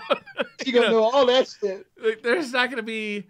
She's going to talk about, like all the stuff that I'm interested in. I'm never going to hear about this outside world of hand moisturizer and what fucking Carly did at work today that just really pissed her off. Oh, also, my robot is going out and working. She's getting a fucking job. I mean, to me, it's Yeah, a I win. just want Steve to be like an interactive Wikipedia for me because I waste hours of my That's- time. That's how you Searching treat Alexa chat, for that. Gary. Siri. I do treat chat like that as well. I've just got questions. and Gary I'll say, "Can treats someone-" fucking Twitch chat like his own personal fucking Amazon Alexa. He just True. asks questions and waits for answers. Tries to That's split pretty them much up, it. like ask them like no answer questions. You know what I mean? Gives them little riddles. Well, that's what I want. Like, I just want Steve. If I say to Steve, I've just seen, we're talking Robin Williams. Seen Robin Williams on the TV. Obviously not anymore. What was his latest film that he was in? And then Steve will tell me that, and I'll be like, what other actors are in that film? And then they'll tell me that. Go, can you show me what they look like in 2017? How much weight have they lost? And just shit like that all day long. Yeah. I just want Talk Steve about to Red be Fox. there. It Talk sounds about like Steve's a Sanford hell and of a Sons guy. and Red Fox, and how Red Fox, the actor who played Sanford, his actual name was Sanford. Red Fox was his stage name. It was fascinating. Exactly. That's Steve. more Steve, you know. do Fascinating. you It's remember fascinating. the 1990s band Silk? Could you please explain to me why there were Big G and Little G and how those names came about? And Steve would be able to tell me that, and Steve would be able to say, also related searches include, and then he'd tell me all those things, and I'd be like, Steve, man, you know everything. You're so smart. You're And, great. then I'd- Now take your clothes off. It's time to fuck.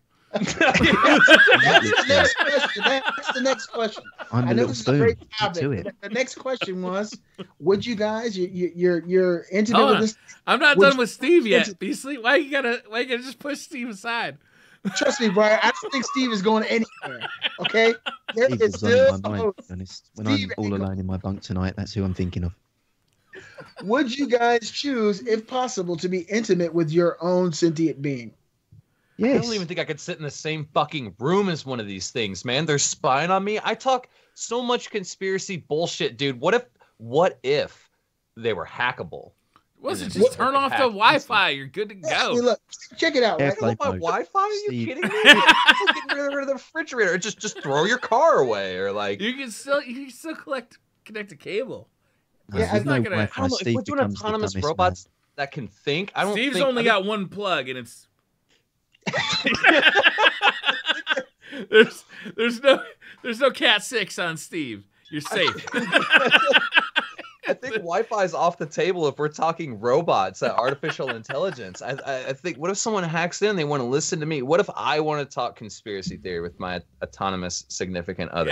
Yeah. You're right. Who's Wilson. listen. more suited Honestly, to talk to you about this? Where are you going to learn more than from fucking Steve? Steve is born of the singularity. Steve's Steve just- is the singularity. He's Just going to know pulled all the everything. same He's going to know information about from the all the crazy YouTube He's videos. going to I know already about watched. loose change. He's going to know about the Walmart tunnels. He's going to know all that shit. All of it. I think Steve is the model we're all going to end up buying. What is Steve. acronym? Should that be the acronym for the robot, Steve? What No, those it's just- letters stand for? They only have generic white man names. They're called like Steve, Jim, Bob, Dave, Phil, Tim. Trevor. That's I it, have a Tim. generic white man name. My name's Brett. It don't get worse than that. There you go. You can be one of the robots.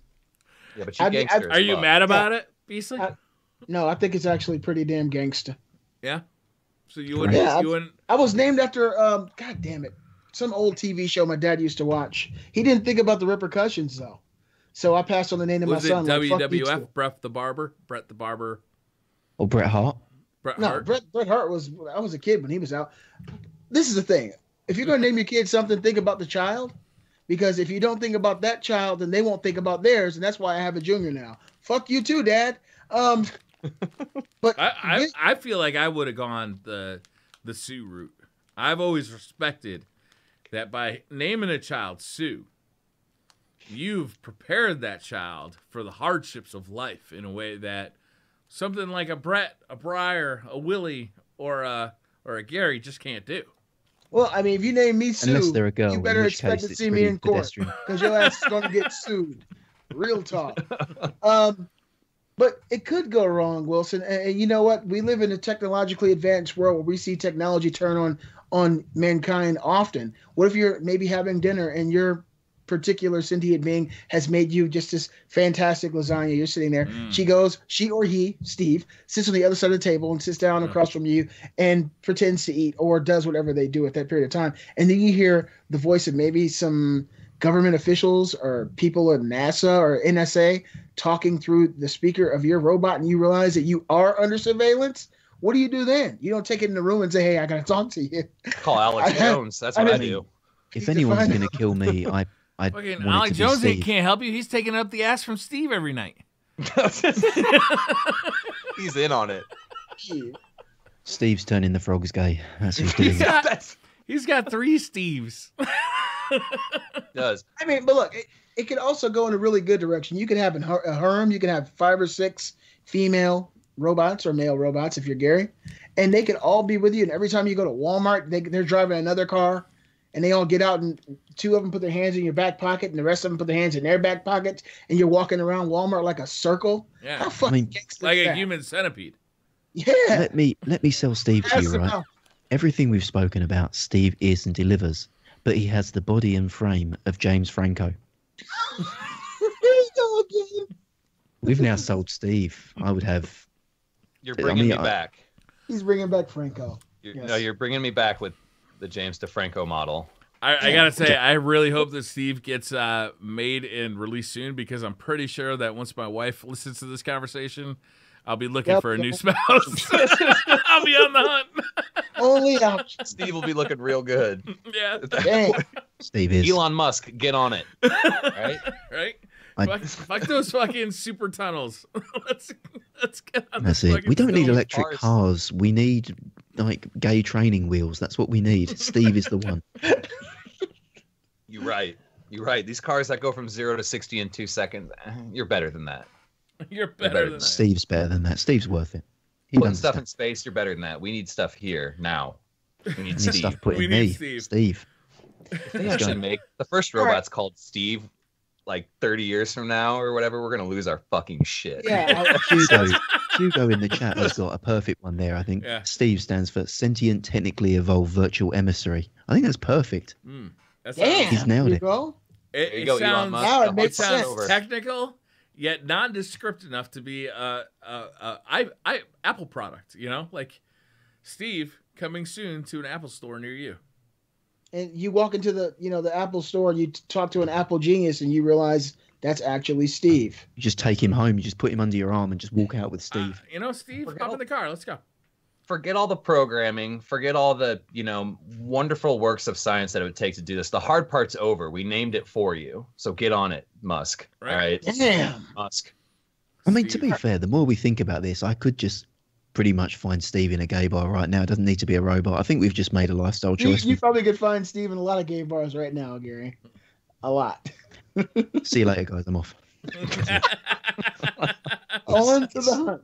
It's 12:30 on a Sunday. That's pretty much the peak time for me. So I'm It sure is. done. I'm down. What's the All next right, topic? That was a good one, though. That was great, Beasley. That's what I'm here for, guys. All right, so the next topic is one that maybe one or two of our hosts can only put input on, but I'm anxious to hear it because this is a series that over the years I've really grown away from. But from what I'm hearing, it's really exciting, and I guess it's been reborn. Assassin's Creed Origins is pretty great. This is Briar Rabbit's topic, and I'd love to hear your thoughts on it, Briar. Yeah, all right, so I've been looking forward to this game. I've talked about it a couple of times on this show, is that I've been really looking forward to this game.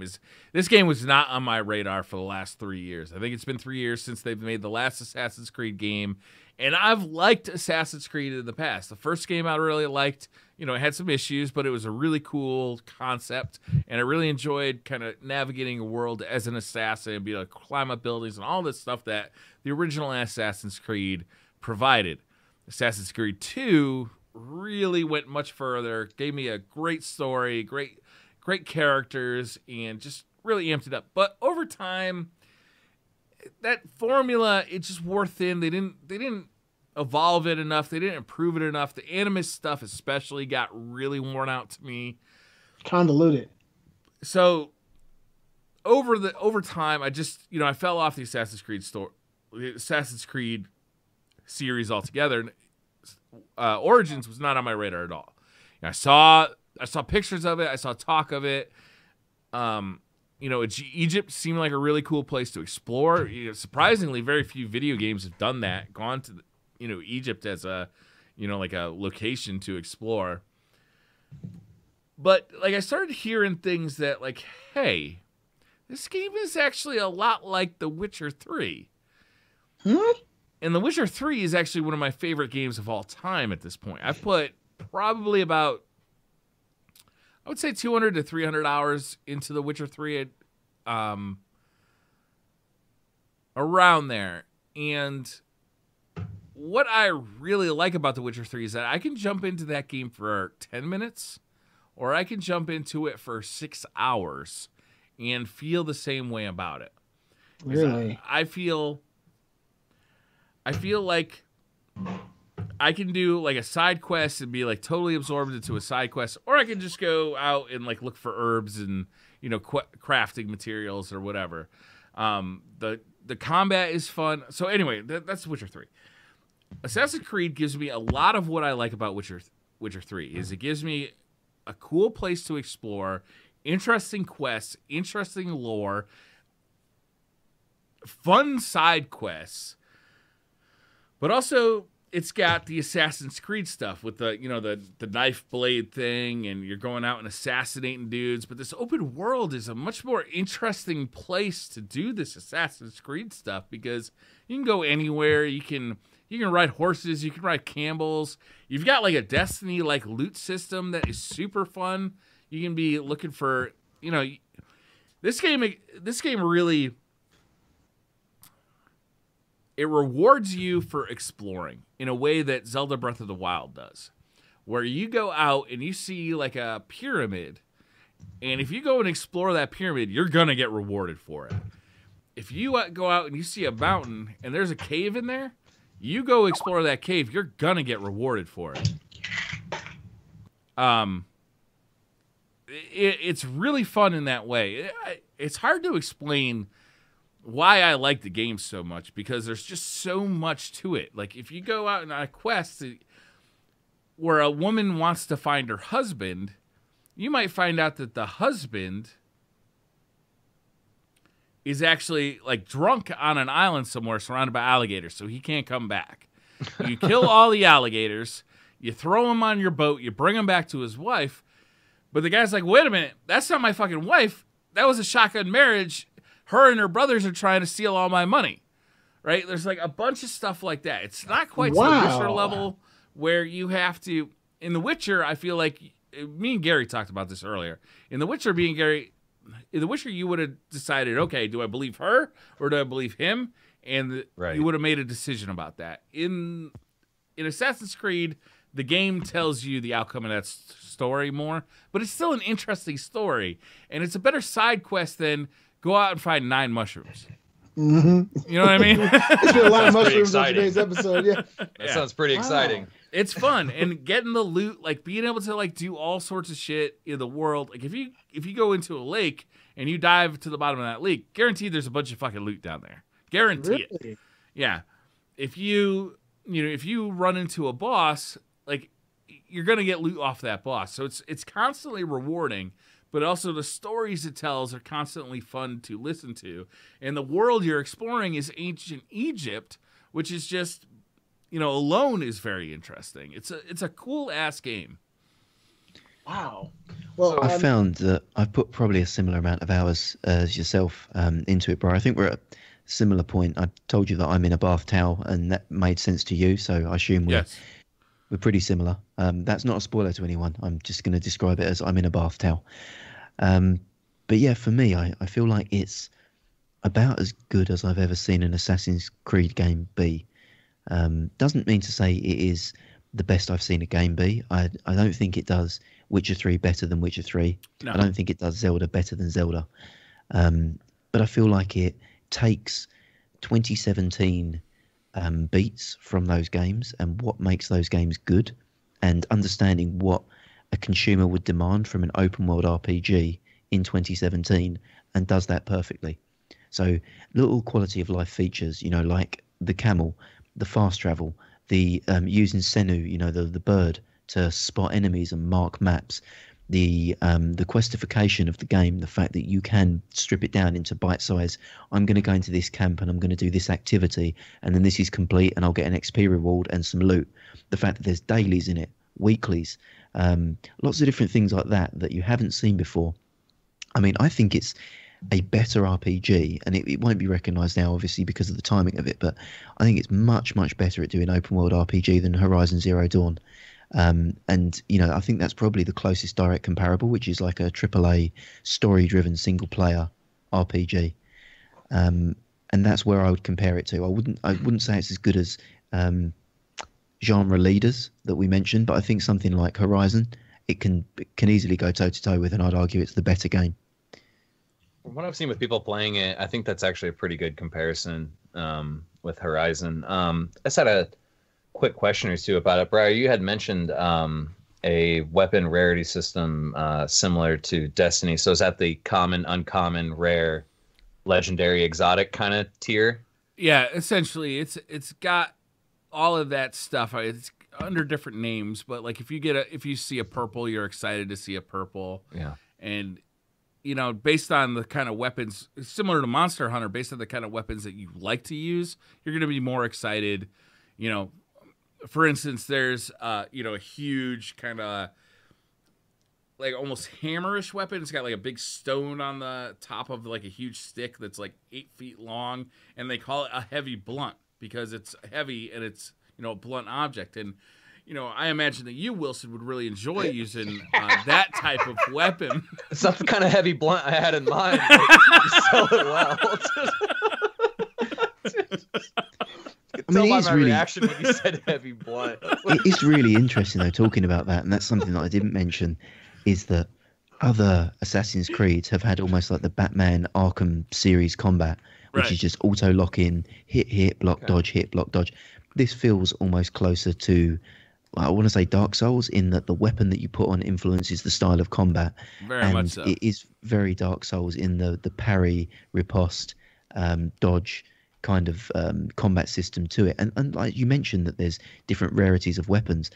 Actually, the fact that you've got builds very much similar to Destiny, and that you can spec out for range combat, assassination, or melee, the exotic weapons all have exotic perks, which I don't know if you've noticed yet or got into. Like, there's a sickle that you can get that poisons enemies when you hit them, and then when their bodies go down, they leave noxious gas that when other enemies walk up will choke them and make them lose like sight. So you can build like a real trapper kind of assassin, focus on laying traps and poison, and then use exotics that strengthen that.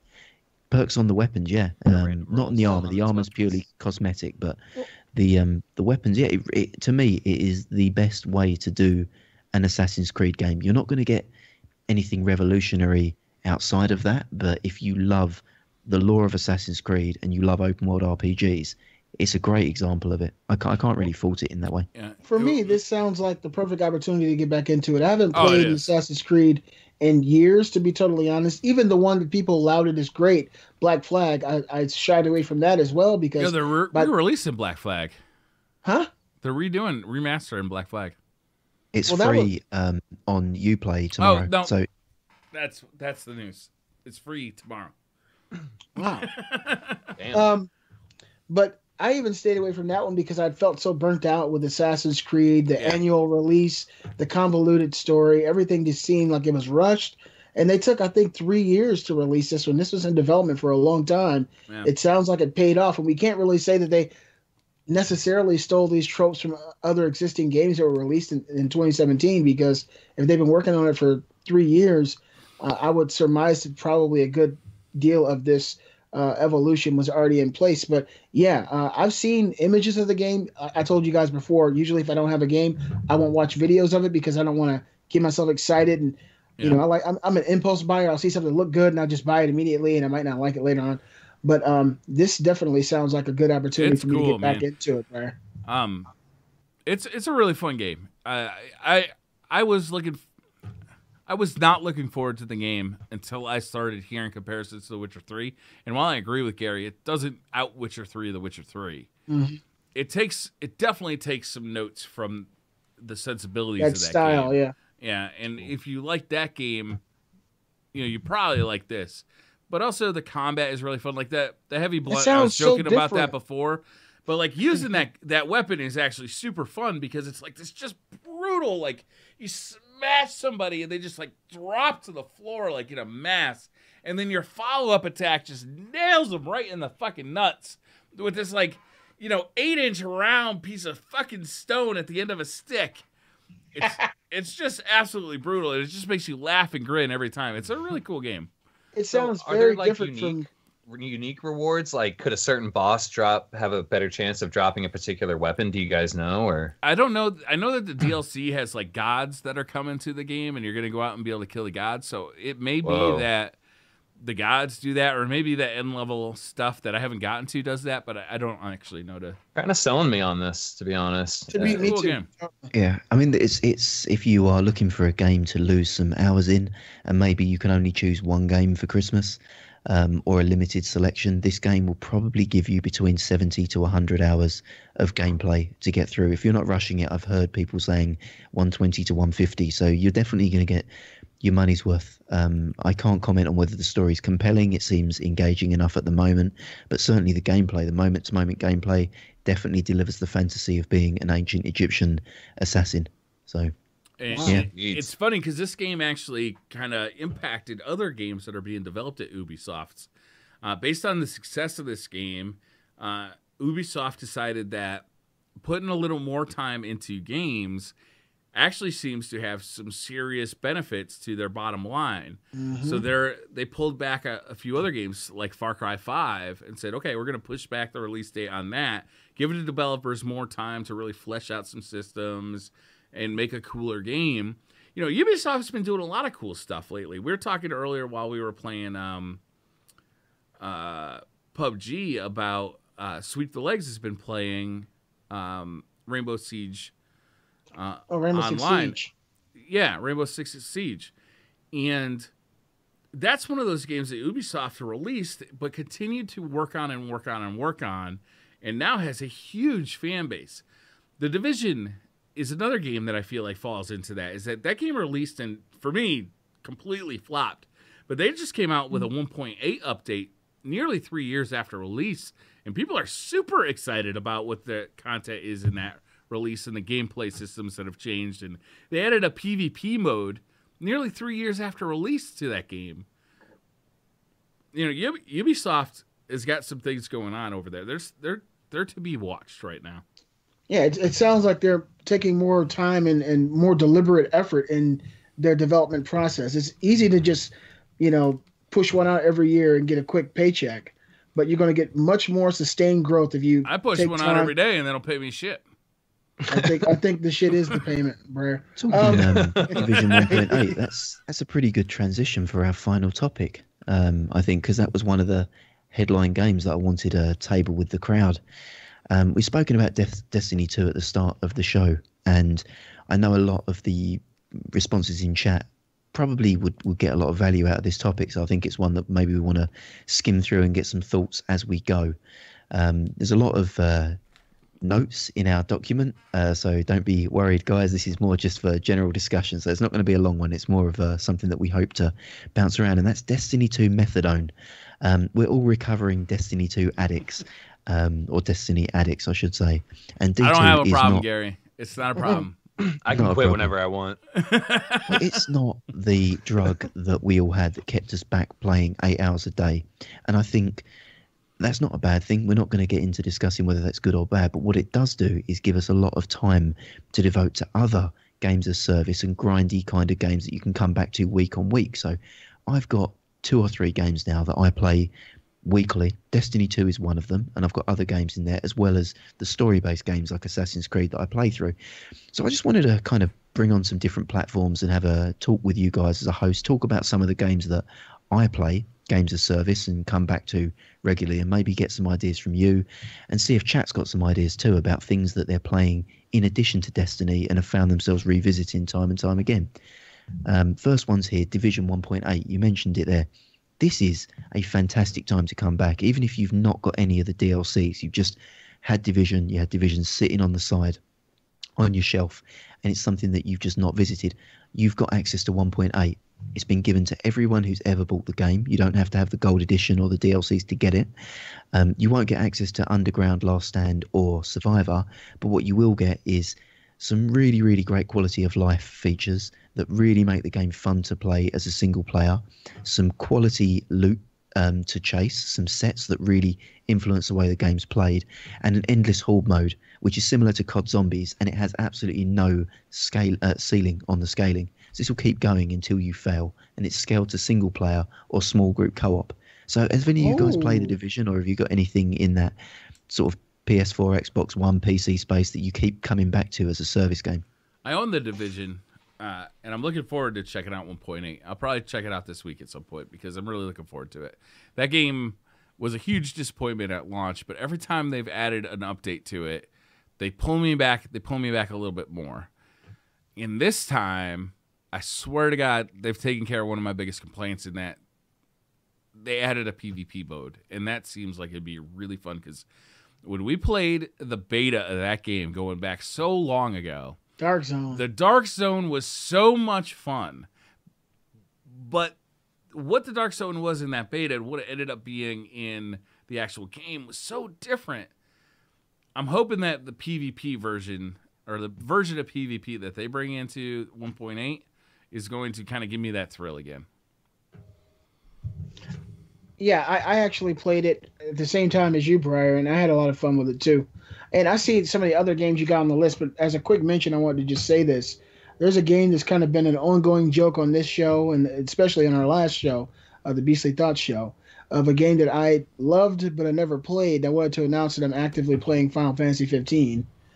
And that's one of the games I'm kind of Oh, shit. That's Briar doesn't want to hear that. I've went over there because Destiny kind of slowed down for me, and I wanted to get into something that I felt like I could get passionate about. I heard Wilson a couple of weeks ago telling me that it had one of the greatest stories. He said he actually cried during the game. And so I've been playing that game. I'm probably about 7 or 8 hours in, and I've been loving it. To be fair, Wilson also cries during Coke commercials, so... I'm a big bitch. What can I say? The one with the polar bear gets him every time. I'm so emotional, man. I told you when we were talking about the robots, I need emotional support, man. For me, Overwatch is a game that I come back to daily for my PvP fix. But some other games, I'm looking at my Steam list here. Warframe just had a huge update, actually. Isn't it more... The Plains of Eidolon? Thank you very much. Yeah, and there's a lot of stuff to do there. A lot of people in Tefty's chat will come in when he's playing Destiny, and I'll read their interactions with some of the stuff that they've been doing in the game. And although I haven't dove in yet, I'm planning on diving back into that When, I don't know, probably when I get done exploring some of the mods in GTA 5 Gary had put on the list here. I'm actually applied for a few roleplay servers because they don't just let anyone in to those roleplay servers. There's a few questionnaires and you can put me surveys. down as a reference. Absolutely. And, be like, wait, didn't that the guy that killed Biznet for that scope in PUBG? We don't know. We can't. Never can't forget Biznet 12. Never forget him. Why you guys gotta bring up old shit? Man, just never forget, man. That Never guy's forget a Biznet. legend. Like You know I said, Fuck Biznat 12. That's what I got to say. Fuck Biznat 12. That scope hoarding motherfucker. That dude had 8 scopes on him when he died, and he was a shit. I didn't even have a red dot. We were going into combat with friends and family, and he wasn't sharing any of those scopes. He had 8 Fuck scopes, Biznat. bro. He deserved to die. It's funny you bring him up because we just got a iTunes review from Biznet that said I only had 4 scopes, you greedy bitch. Eat a bag of dicks. Revolver live promo code. Yeah, right. Yeah, buddy. What's got me most excited more than anything, though, I would say right now, is we got to jump into that new PUBG map, and like Briar said, it felt like a complete. They've added new weapons. Obviously, it's a new map. We were discussing the size of it. It's relatively the same scope and size as the old one. The terrain's completely different. The way the buildings are made are completely different. You don't have problems shooting out windows because they're all barred up, because apparently all of Russia is the hood, and you got to have Spent a bars half over your hour windows. just Russia is vaulting the- through windows today. Our whole team was just like, the crash! vaulting over stuff. You know, your friend's like, oh, I got a guy on me. And you hear gunshots, and you see 3 big-ass walls between you and your friend. And you're like, I have to run all the way around this fucking city and hope that my friend doesn't die by the time I get there. Well, you can now vault over him. We like Briar said, we were having fun jumping in and out of all the windows in this town, making as much noise as we could. New vehicles. Man, I gotta try that. New physics. Like, there's new physics to the game. All this. It's just a fantastic, awesome. I don't know what it is about that game, but it's not grindy because it's not the loot. Like, yeah, it'd be awesome to open up a package like Gary and make $40. You know what I mean? Or sell your Twitch Prime loot. But it's just fun. The game. It's not the loot that you come back for. There is a secret blend of herbs and spices in there that just Secret keeps people. sauce. It's fantastic, and I want more of it, man. I hope that they can maybe expand their studio a little bit and maybe try to put out 1 or 2 maps a year. I know that's pretty advantageous. It's a lot to ask, but they're killing it. Good one, man, because like having a game like that where you can just go into and you got a bunch of friends that play it. They don't play it every day, but like you can just. We jumped in with Sweet, Gary, and Wilson this afternoon, kind of on a whim, and we spent the whole time just. I hadn't played in months. I haven't played since Destiny 2 came out, and it was fun to get back in that game. That game is just fun. Yeah, man, it's a good time. You're laughing with your buddies. Like we were all cruising around in different vehicles, running into each other. You tried to run Like Gary we over. do? You tried to run Gary over, and you ended up smashing into a brick wall and losing half your health. And then he had to come back and pick you up because you fucked your Mistakes car were made. up. Yeah, that's right. I know. I got a question for you guys. Have you guys noticed the graphic female character designs on the test servers for PUBG? The way that the females have looked. What about them? Bluehole's been getting criticized because apparently they've made their female characters too realistic. They look pretty nice to me, but they have camel toes and things of this nature. So the guys can run around in their underwear, and you can see the little camel in the front when the girls play. I mean, I I'm not did a real sure camel. camel I see toe. Briar's bulge in my face all the time when we're in the car, and I'm definitely not complaining about that. So I'm not going to complain about when the roles reversed. I didn't see the camel toe on the ladies, but I'm pretty confident, almost 99% sure that they've just stolen Idris Elba's likeness without Yeah, man, that dude looks informing exactly him in like any him. way. They've I made added it a Ikora Ray. I was looking at there's a black female, and I was like, damn, that looks like Ikora Ray. I'm going to make Ikora Ray in PUBG. And Wilson's like, hey, that looks like Ikora Ray.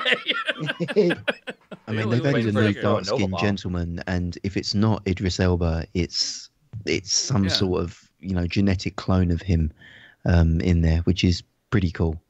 There's one other game that I want to talk about, and I talk about it frequently, but it's worth talking about again because people that want to get into something that's grindy and don't want to play Destiny right now because there's nothing to do, World of Warcraft, you got to try it. It's added a new leveling system which makes it feel and play like a single player RPG. It's just gone in, so you can try it in the trial, which gets you up to level 20 with no cost whatsoever. You can level right the way up from 1 to 110. Obviously you got to buy the expansions, but you can do all that solo now with a nice narrative, and you can kind of choose the zones that pique your interest and explore a complete open world. And every time you level, each character is going to feel completely different because they're different classes, different heroes. Everything in the game can be done without needing to communicate with anyone else. So you can now do looking for group raids, you can do looking for group heroics, you can do your dailies, weeklies, so don't feel like you need to commit to it as a lifestyle game.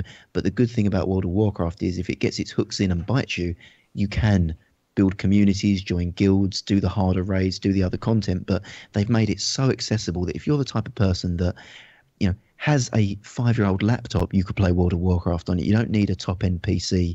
You know, it really is accessible in anything. If you like to grind, they've made it super, super casual and super, super easy for someone to get into solo. So never been a better time than to try it. And I hope that we can get together. I want to try that as a team. Like, I would love to do that. We need to play something together, period. I love you guys. I miss you guys. I know my PC isn't as super powered as some of the other hosts, but, you know, it can handle mid-level graphics for sure. For me, the games that I play, like when I'm not playing Destiny, have really become games that I can just chill out for long periods of time and like forget about the world, right? I don't have to think about bills that need to be paid. I don't have to think about any of it. I love Witcher 3 was like a turnaround in my life for this. I was deep into Destiny. I loved Destiny.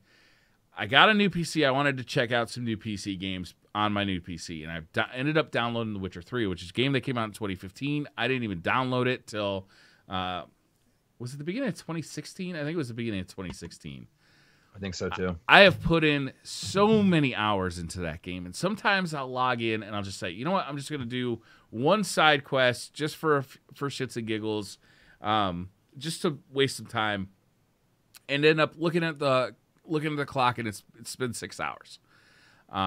It's just a totally addictive game. That's why I'm so happy that Assassin's Creed is really, while it's not as good as The Witcher 3, it's really filled that void for me, because having, you know, I've told this story before, is I have been resisting finishing The Witcher 3's last DLC because I didn't want it to be over for me. And now I feel like I can do it. I can finally finish The Witcher 3's last DLC and move on, you know? Like, right, I'm ready to, like, end that relationship. But I didn't want to do it. I just kept running. I was going back into, like, way old side quests that I'd missed, you know, forever ago. I just didn't want to finish the story. But also, I love having a good multiplayer game. I love having that in my life. And I do like Destiny 2's multiplayer. Like, I have fun when I go in there. I like using the minuet. I like using a submachine gun and just stirring shit up. It's what makes me a completely bad teammate in trials. Wilson's always got to be like, "You're all alone out there, Briar. Come back to us, Briar." Really, you're all alone out there killing everything, Briar. Save a little for me, is what I'm really getting at. But like, I love to have a, you know, just a casual fucking, you know, it used to be Call of Duty for me. It's been it used to be Halo for me. It's been a dozen games in the past, but I love having a game that I can just jump into PvP and just shoot shit, you know. And I turn off chat. I don't want to hear chat. I just want to zone out. Maybe I'll be listening to a podcast. Maybe I'll have Netflix on another screen next to me. But I just like shooting shit sometimes. Oh yeah, man. Well said.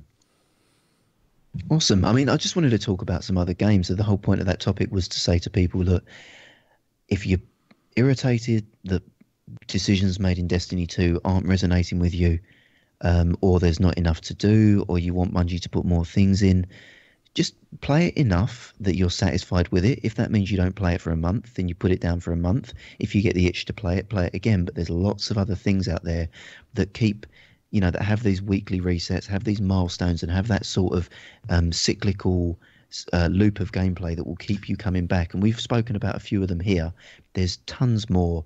You know, just listing off titles, you've got things on the mobile, things like the Pokemon series, Stardew Valley, all the mobile series, things you could try something new like Pokemon Go, the new Animal Crossing, Fire Emblem Heroes, things that you just haven't tried before. See what I've never sticks, played. you know? I never played Diablo 3, and I've always heard that was an awesome game. It's really good. It's come a long way. That game is stupendous, Beastly, and it's really good on the PlayStation. It's my preferred platform to play it because you move your character with a control stick. Here. Gary's still here. You move your character with a control stick, like one-to-one movement, as opposed to clicking the spot where you want him to walk to. Oh wow! Okay. And it feels much more like an action game than on PC. It's really a fun experience. There's positives and negatives to that. Gary's boner just went away. Do you know what? I agree with you completely that the controller is a fantastic way to play Diablo 3, but what frustrates me is that you get positives and negatives with that, in that you get the better control system or the more fun and casual control system, but you lose the PC exclusive season content, which I think is the biggest fun in it. Like Diablo, they'll bring out seasons similar to Overwatch where they say, here's 10 new super rare armor sets for each class. And these are only out for this season, and you might play a character that starts at level 1 with no loot. The seasons aren't available on the console? Not as far as I'm aware, no. No shit.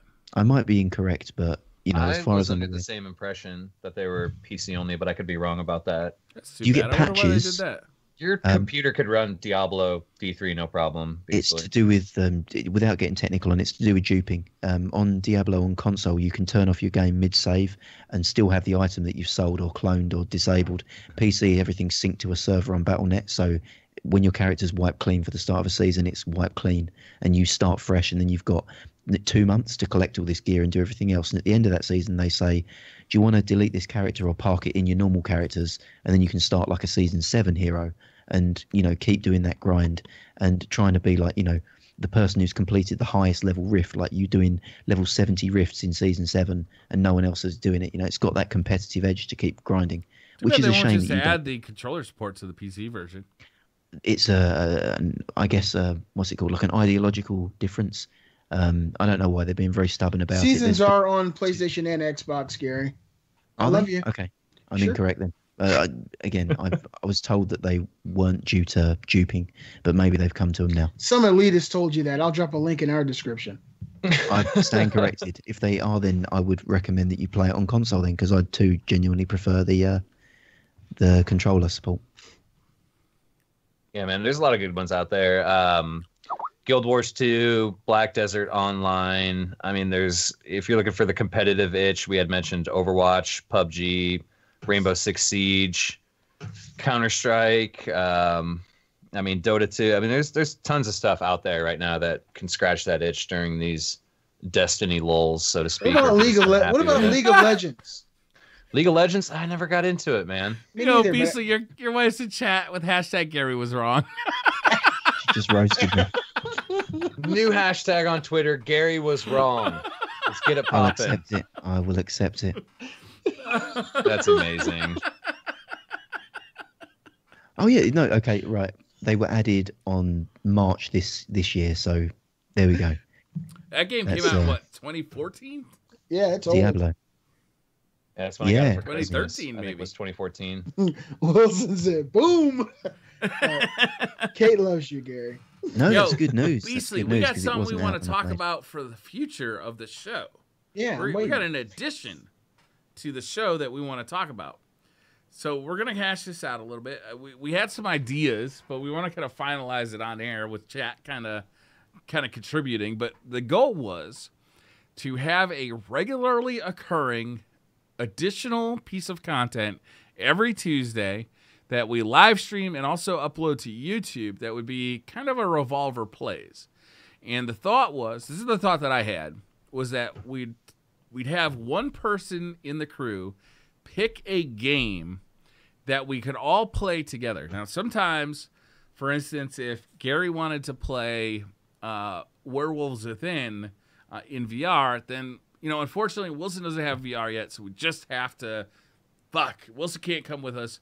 We're going to try our best to do games that are as inclusive as possible for all four of us, and maybe for chat too. So if we, you know, if one week we decide to do Fortnite 50 versus 50.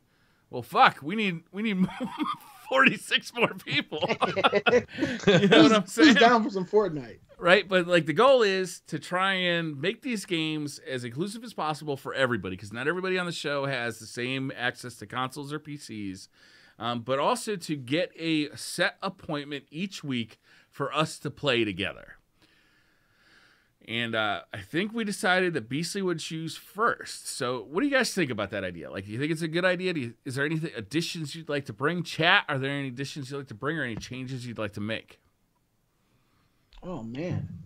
I'm just finding out I'm choosing first. Shit.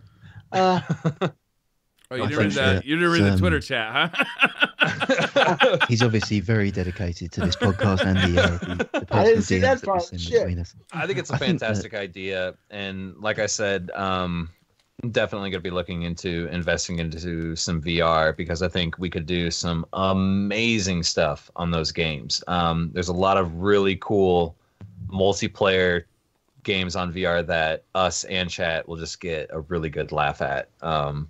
I'd like Star to Trek say Bridge Crew being one of them, you know what I mean? God, but in the meantime, I think it's a great idea. I think that every Tuesday or whatever day we decide would be perfect for it, and confirm it with everyone, make sure everyone's got the game and the desired platform. And so does Tuesday work for everybody? Tuesday evening? Yeah, Tuesday's a great day for me. It's always been the day that I've been most available. I'd like to say as well, if we could, I think we could keep it to a 2-hour tight slot.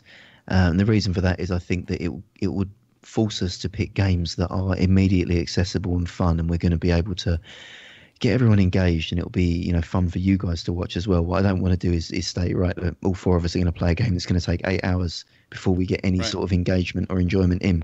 So that's right, Beast. Nice. We're not playing fucking Risk with you, no matter how much you want to. How'd you know that was the first game in my mind, bro?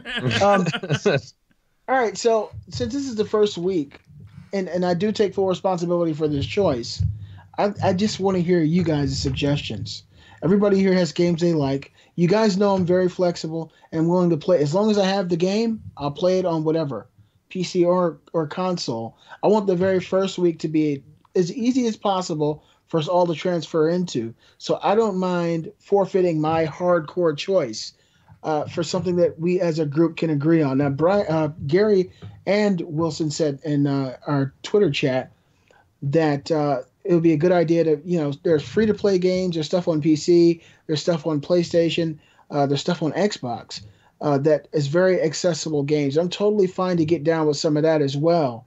And as far as like AAAs, if we all have them, fine. But if it takes a person who may not have that game that week for them to sit out, I'm totally fine with that as well. So do you guys have any suggestions? What are you guys playing? What would be fun for us to jump into for the very first Revolver Live game night on Tuesday? Well, I think Fortnite would be a good one. Battle Royale, Fortnite, because we all already have that. I have a great game suggestion, and it's very cheap and it's very fun. It's on Steam. It's called Golf with Friends. I like that idea. It is fantastic. You are not like physically golfing. You are the ball. That's all you see. And you choose. It's a mini golf course with all these obstacles, and we could put. We can. You can like hit spacebar to make your ball jump. So it's this mini golf course that is. I mean, they're elaborate. They're what is it, like corkscrew flips and jumping through windmills, and the Sphinx has its mouth open, and you got to choose the direction and how hard you want to hit the ball. Can you play four-player? Yep. Okay. It's a done deal. Yeah. It's $6. Friends it is. And there's a bunch of different courses. I'm telling you, golf sounds boring, but this game, I love golf games, is awesome because you can make the ball jump. So you could cheat, you could cheese stuff. Like it's fantastic. You could hit the other player's ball, so you could like make it to where you're ahead 10 strokes and you just want to screw the other person over. Like it's great. Okay. So I'm looking at it now. Wow, it looks like a lot of fun. It's fun as hell. That's just a suggestion. I used to play Planet Mini Golf on PS4 years ago, and that was one of our favorite games for me and my whole family. We used to use the PlayStation Move to actually do it, kind of like real golf, but right. It was a lot of fun. Yeah, this important point raised by Dakota Smooth there, Wilson. How's the fucking in it? Yeah, how is the fucking? You didn't even bring it up. It's Wilson. pretty. That's a very good, valid question. And since you could hit the other player's ball, So it's ball to ball I'd say action. there's plenty There's of fucking. ball-to-ball action. Oh, hey, that's a win-win. It's in there. Slapping all over that We game. could also Balls. do something like maybe once a month where we put a poll out on Twitter and people decide, or Yeah, you guys can decide what we play. you know. But for the Oh. first week, we should find out a game that we all already have or something, even something simple like PUBG, Fortnite. Oh, Mount Your Friends is a great suggestion. Mount Your Friends is an awesome game. Genital jousting is good, but that's banned from Twitch, so we Yeah, can't it play that is. one. Oh, lame. Twitch, you're lame. Yeah. Twitch is shit. lame. They just need to make a Twitch version, like a setting where you can click. I know it's not as good, but you could at least mean, play we- the game. We could And from Twitch, really? We could stream it on some other unscrupulous Fucking sites, but unfortunately Twitch. not Twitch. On the topic of announcements, again, we've got 2 more to close off the show because we are running hot, and I do like to sleep. We've got a giveaway. So I was on the line to bagadix.com, hot on the press to their multi-billion-dollar CEO head office, and they have informed us that they will graciously be giving away 1 bag of dicks to a lucky listener or viewer of the podcast. Now, I'm kind of open to how we want to do this. Now, what do we want to do? Do we want to have the funniest comment on YouTube or iTunes or Podbean, and maybe we pick one across the 3 and we choose to go there? How do you guys think it's best? I think that the this. funniest review on Podbean or iTunes should be the winner.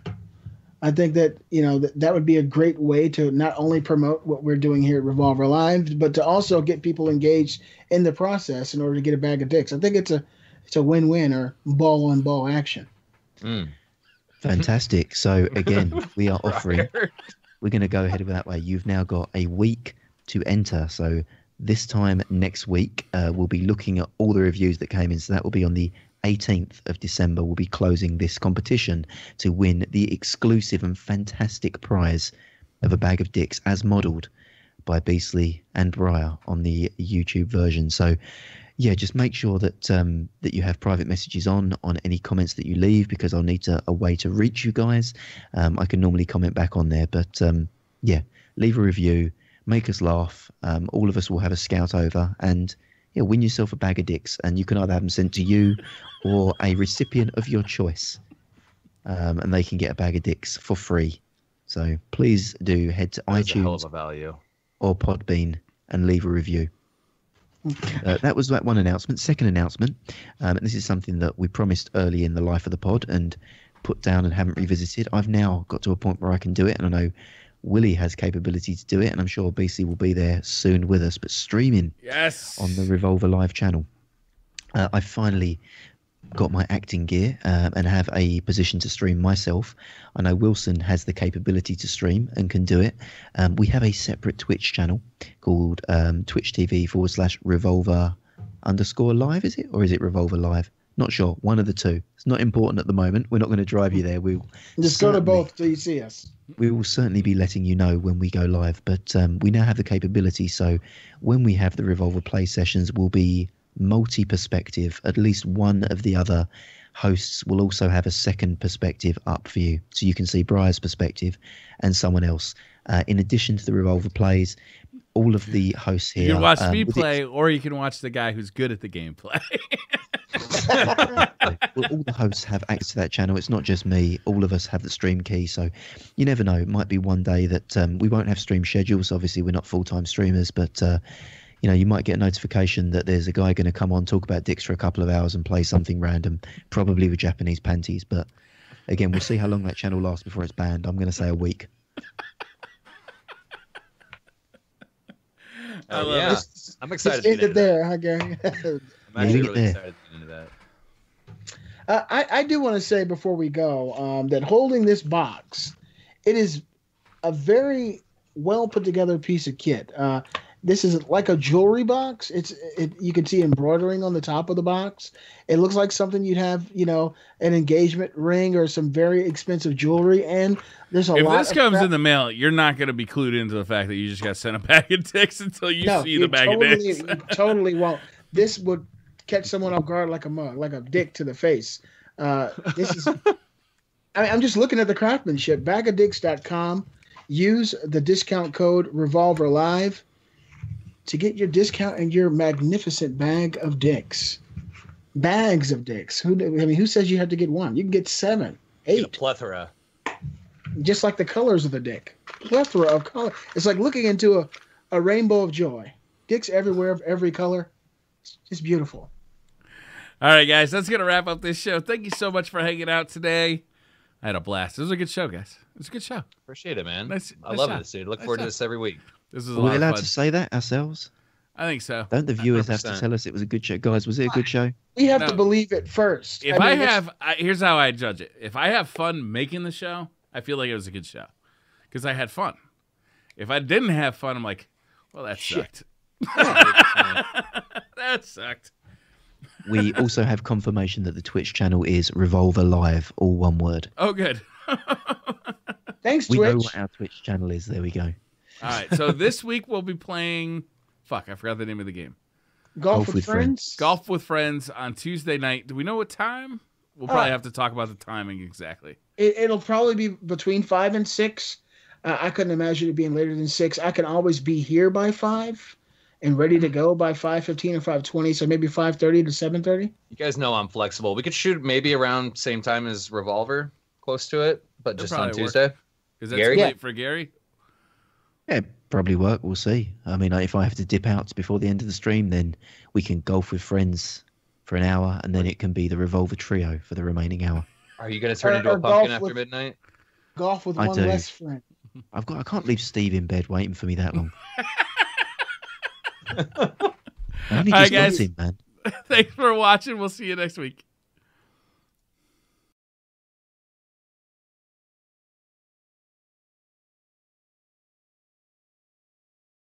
That a sack of pigs, not for nothing, but someone you know just said you did.